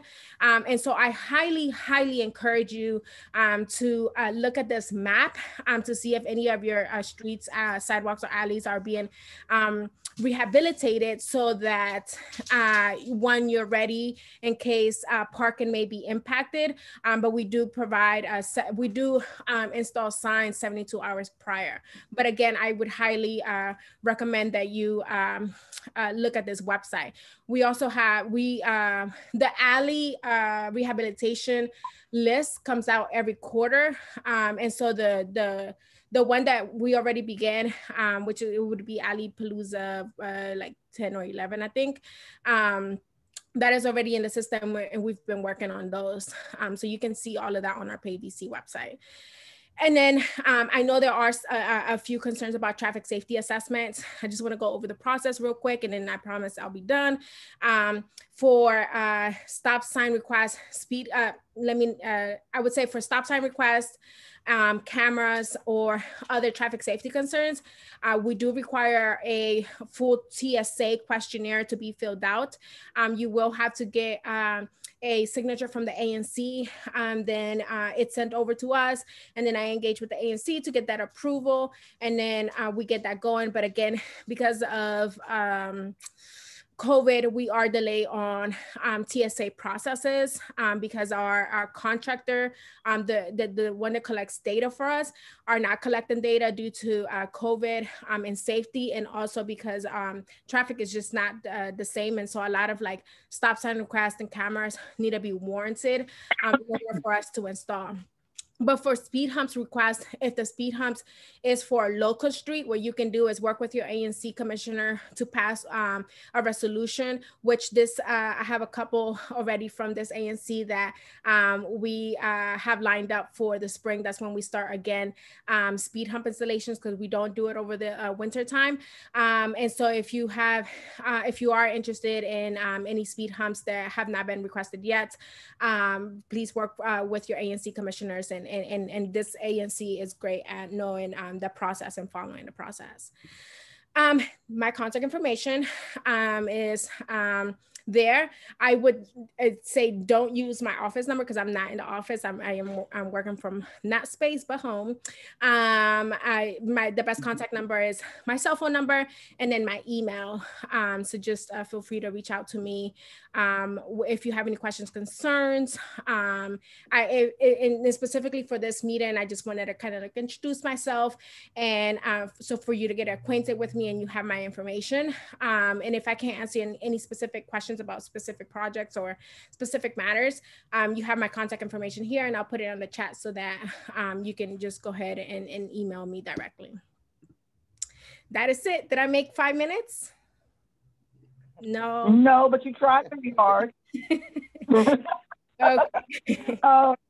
Let's just go in numerical order. Commissioners, Yates, do you have any questions? Not at this time, no. Commissioner Palmer. Thank you. I don't have a question. I just wanted to publicly thank Syra for all of her help and just being very responsive and doing a lot of work, because we have had a significant amount of meetings and efforts as a commission that have involved DDOT. So thank you, Syra. No, thank you guys. You guys are, don't tell the other ANCs, but you guys are my favorite. I actually always use you guys as an example, my example ANC as how I engage. So they're like, we want to be like ANC 4B. And I'm like, we'll get there. Oh, okay, 4B03. I will be in touch with you because we have some bumps, that we need to do, and I need to learn how to do that. But I was just wondering, for the 3rd Street by Coolidge has been an obstacle course for years. And does your office just kind of do scans over the city to just see where needs are needed, where repairs are needed, or you just wait, you don't do it until somebody calls? Because that calls. Yeah, great question. This is in regards to pavement, right?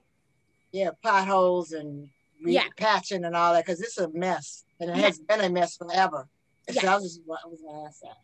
Yeah, so definitely we do use data collection such as like 311 service requests that do come in to determine which roads need to be rehabilitated.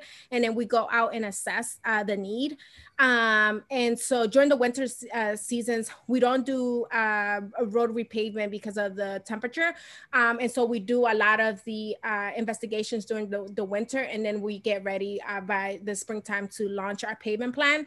But if you have a specific block, what you can do is send it over to me, and then I can look in the system to see if we either have it as a priority, if we've inspected it before, and what if I can provide any interim solutions, and what are the next steps that I can provide, so that we can get those concerns addressed for you.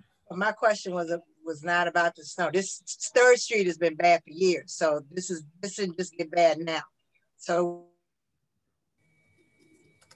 was bad last summer. Do you only operate when someone gives you a complaint, or does your office go out and scan the areas just to see where holes are or whatever? You need to have a complaint to drive you all. That's my question? Because no one obviously has ever made a complaint about 3rd Street from Whittier to Sheridan, I guess. Yes. So as previously stated, I stated that we do look at data to determine the need. And by data, I mean like 311 service requests. We look at what 311 service requests have come in to determine the need of the road.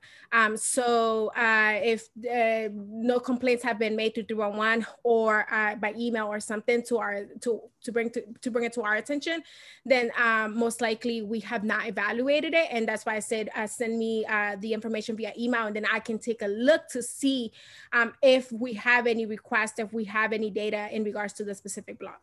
Gotcha. Thank you. No problem. Any other questions? 4B04? No. Okay, 4B06? No questions at this time, but Sarah, you know, we'll follow up with you later. Yes. Commissioner Bromagin, do you have any questions? No, not for tonight. Not for tonight's meeting. Thanks. Okay, Commissioner Haas? So I do. What is the turnaround now? Sarah, good to see you as well. And thank you so much for all that you do. The turnaround for handicap parking. So I know there's the process where your person comes out to take a look at whether or not it warrants it. Is that in function right now? Like if I put in, a resident has a handicap parking request for the sign. And so what would that look like? Do you have people that go out to do the assessments at this time or no during COVID? Yes, great question. We do have individuals and staff members that do go out and evaluate it, but it's not an everyday thing that they go out. So you might again see like a few delays on the SLA, but we are trying our hardest to just continue to provide services during this pandemic to all residents because we understand the need. So yes, I would highly encourage you to, continue to submit your 311 service requests and just make sure that, to best manage expectations. I don't want to tell you that, we're going to get it done within the day, but I encourage you to still submit it. All right. And so 2 more, the alleys. So there are 2 alleys that have been in for quite some time. And so I would, I guess, send that to you for it to be looked at when you start your Palooza to see if it can be considered. Yes. All right, they've been dated. Also, with respect to, it took a while for us to get Riggs Road redone. And so now we have the Pepco infrastructure coming through. Residents are concerned that we've got the new streets and now this other, this project is coming. Pepco is saying that it'll be put back in place. Will that be the case as far as you know from DDOT? Will that roadway be new again after this work? Yes. So the great thing is that we do know that construction sucks and that it does impact all users of the streets and definitely the residents that live within the area. The good thing though is that we hold PEPCO liable for the full restoration of the road. And so when they finalize their road work, they are responsible for rehabilitating the road or the area where they like excavated. And so if you see any public public like road or like they're not following any like public road regulations or standards, let me know. For example, it could be something where the PEPCO or the utility company is leaving the road or the area uncovered, or it's not safe, for example, like cyclists when they go over the steel plates or there's debris on the road. Let me know because I can send a public space inspector to evaluate and determine if the utility company is abiding by our standards. And then when they finish the construction, then we go out there, evaluate, and make sure that the road is rehabilitated. One thing though, over the winter time, if they do happen to finish their road work over the winter time, we do allow them to put temporary patching on the area due to the cold weather. And then during the springtime again, they come back or when the temperature is warmer, they come back and do a full rehabilitation. Awesome. Lastly, the leeway, I'm calling it a leeway. So from the street to the curb, it used to be when sidewalks were redone, there was that leeway that goes from the curb to the street. I was told by yourself that that does not happen anymore. And so if a person wants that leeway, there is a process that they have to ask DDOT for permission to build their own leeway. Is that correct? That is accurate. You would, the resident would have to request a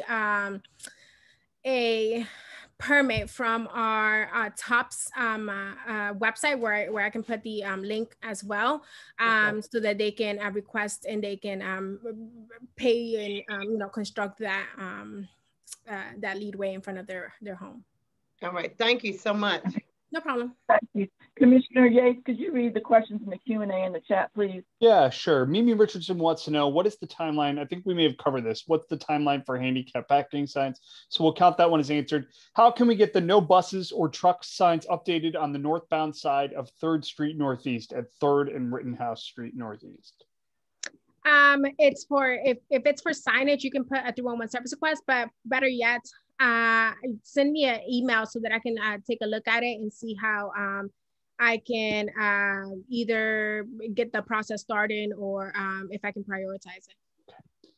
Are this from David Eubanks? I'll jump in. Okay. 1 second before you go to that question. That's a request that I sent to you, so I'll forward it back to you so you have the information. Yes, thank you. Go ahead.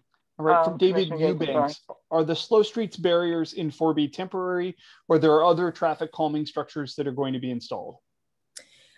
So the slow streets signs are will be installed up until the public health emergency ends, and it will be like I think 125 days after the public emergency. We are looking at like different ways that we can see maybe some I know we've some residents have expressed just having the slow street signs up even after the public health emergency. So we have taken into account those comments. If there are specific traffic calming measurements that you would like to see in your in that block, then I would highly recommend you to go through the TSA process. Or if you'd like a speed hump hump, you don't need a TSA process. A lot of the roads that are slow streets are local streets. And so that means that, you know, we can just go ahead and install a speed hump as long as we have an ANC resolution.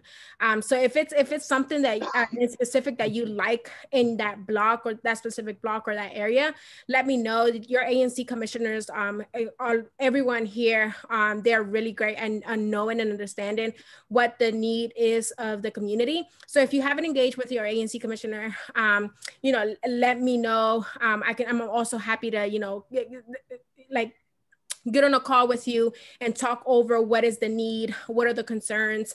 Happy to, you know, tag along with the ANC commissioner and just overview it. I still attend site visits, so I'm happy to just start coordinating with whomever needs assistance with traffic safety. So Gordon and Aaron dropped a link in the chat, but if you want to very briefly, Dion Pascal wants to know, what is the TSA process? Just a high level overview. Yes. So TSA process is you would have to fill out a questionnaire that is on our website. And that questionnaire basically provides us an insight of what the concerns are from the community. You get a signature from your ANC commissioner, and then you send it over to the email that is on the traffic safety assessment questionnaire. And once we receive it, we verify with the commissioner that we can move forward with the request. One, we do that just to make sure that the ANC commissioner is aware of the requests that are coming through their SMD as well. And once that is finalized, then we evaluate it to determine what is the need. Again, if the request is to have a camera or a four-way stop sign, then we would need data. And if it needs data, we send it to our third party to collect that data. And then we wait for that data to come up. We look at the data, then we provide a summary of that data via a report that we write out. And then we send that report to the requester along with the ANC commissioner with the data results, and also with recommendations in regards to whether the request was warranted via federal regulations, or if it was not warranted, we provide that information. And then we provide the requester like recommendations on what can be done in case that information was not in case that specific request was not warranted, like a four-way stop sign, then we provide additional recommendations. Okay. We have one. Unfortunately, I'm sorry. Go ahead. We have Evan. one and more in the Q&A. Do you want me to read it, or shall we move on? Yeah, I would like to move on at this point. Okay. I put Sarah's information in the chat. Anyone that has a question can contact her directly. I had an internal goal of trying to complete this meeting by 9:30, and I think that we've given an adequate amount of time to every presenter tonight. So I want to get to the consent calendar and the resolutions and try to honor that commitment to be completed by 9:30 if we can. So thank you, Ms. Molina. I appreciate it. As I said, I put her contact information in the chat for anyone that wants to reach out to her directly. Her cell phone number is 202-714-9197 for those of you that can't see the chat right now. Okay. Thank you. Thank you. We will now consider item number 9 on our agenda, which is our consent calendar. I'll read the resolutions, and if someone desires to have something removed, you need to let me know. Otherwise, we'll take our votes for tonight. Resolution 4B21-0201, calling for improved mechanisms to address abandoned cars within the city, specifically within 4B. 4B21-0202 is requesting speed humps on the 300 block of Longfellow Street Northwest. 4B21-0203 is requesting traffic calming measures within single member district 4B04. If there's no objection, is there interest in having anything removed? No. So let's take a vote. I again ask that everyone raise their hand so I can actually see who voted. All in favor of passing the consent calendar, please say aye. Aye. Aye. Aye. The ayes have it. All in favor. Thank you very much. The next resolution on the agenda is 4B210204, providing feedback on and expressing opposition to WMATA's proposed budget and service cuts in ANC 4B. Commissioner Yates. Yes, good evening, everybody. The full text of the resolution is available on the ANC 4B website, anc4b.com. In short, our commission is served by numerous Metro bus lines. We have no other transit service by any other agency of any significance. We're also served by Metro's Red Line and adjacent to Metro's Green and Yellow Line. As you may know, Metro has proposed significant cuts to those services beginning 6 months into the fiscal year 2022 budget. This resolution expresses the feelings of the commission that these transit services are essential and that we should try to preserve them however possible, including Metro taking measures that they have so far not taken to ensure they have the revenue to maintain these services, such as taking the allowable 3% jurisdiction increase under the compact. And also, given that the cuts are coming 6 months down the road, to come back to the community in 6 months when they're going to make the cuts, rather than just set it and forget it, and let this all travel off a cliff together down the road after this process is complete. I welcome any questions from the commission. I tried to include all the service that is affected in different areas of 4B, not just the ones in 4B01. I'd just like to say personally that I think if we're going to have a strong economic recovery from COVID, Metro is going to have to be a part of it. It's an essential part of our recovery and essential for both our economy and for the people who live here and depend on it.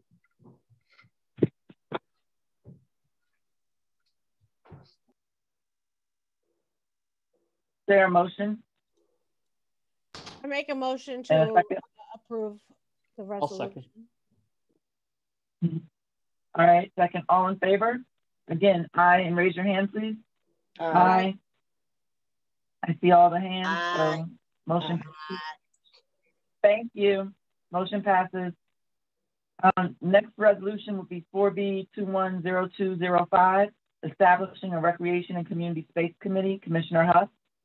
Hi, thank you so much, Madam Chair. I'm looking for support in the 4B Commission. We have 4 recreation centers: Tacoma, Lamont, Briggs, and Emory. And this would be in support of DPR with outreach planning, community inclusion, operations and maintenance, programming, organized and coordinated activities. And so it would have a committee of 7. And I would look for constituents, residents within that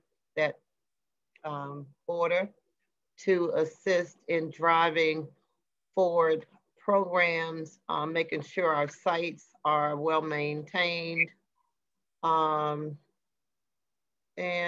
community inclusion. So I'm looking for your support in pushing this resolution forward to work to better our recreation centers.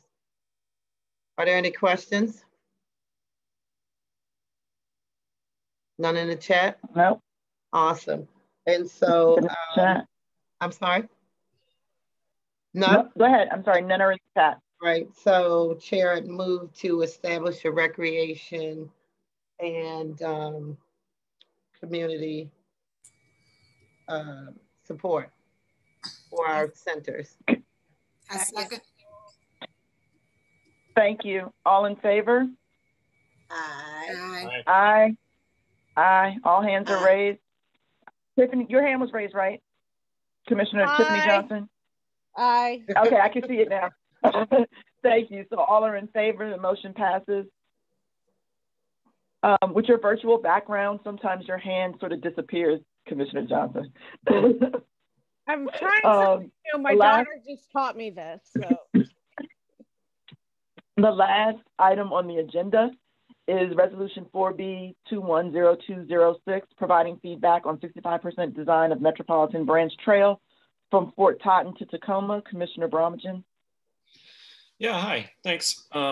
So the completion of this segment of the Metropolitan Branch Trail has been talked about for a long time, and ANC 4B has weighed in many times. The reason for doing this resolution is that DDOT held a public meeting with their latest 65% completed plan on February 10th. And so a few of us wanted to respond specifically to some of the things that came up in that meeting. So the resolution is available on our website for everyone who would like to see exactly what that is. I'll be very brief. We basically had 4 things that we included in there. One is requesting DDOT to expedite with the National Park Service studying the alternate route on 1st Street Northeast and McDonald Place. A second one is requesting inclusion of improved lighting under the Van Buren underpass at Van Buren and Blair Road.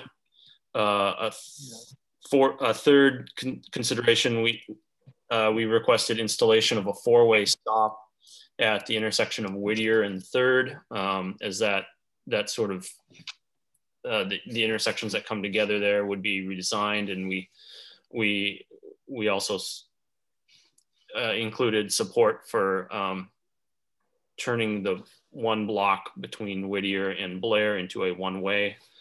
And then lastly, the resolution requests DDOT to consider including a turn signal or turn lane at the intersection of Aspen and Blair for cars that are turning left from Aspen onto Blair. So I think that basically covers it. I won't talk any longer about it in the interests of the 9:30 completion of this meeting, but I am happy to talk more about it if people have questions. 9:30 is just a little, it's a goal. It doesn't mean we have to rush through something. So, is there a motion? I move that we approve the resolution. I'll second. Second. I second. Thank you. Thank you. All in favor? Aye. All. I see Brenda's fingers. Okay. I think that's everyone. So the motion passes. So this is the last item. That was the last item on our agenda. Before we conclude, I have one quick announcement that I did not have at the beginning of the meeting. And that is that tomorrow, the Crush Funk Band is doing a pop-up performance in front of DC Bilingual at 11 a.m. One of the members of the band is the band director at the school, is an educator at the school. And from 11 to 1, they will be distributing food to families. So we invite everyone to come out and enjoy a performance and get some food if needed, and stay socially distant all at the same time. With that, I will accept a motion to adjourn the meeting. I make a motion to adjourn. Motion, adjourn. Second. All right. Good night, everyone. Thank you for your participation.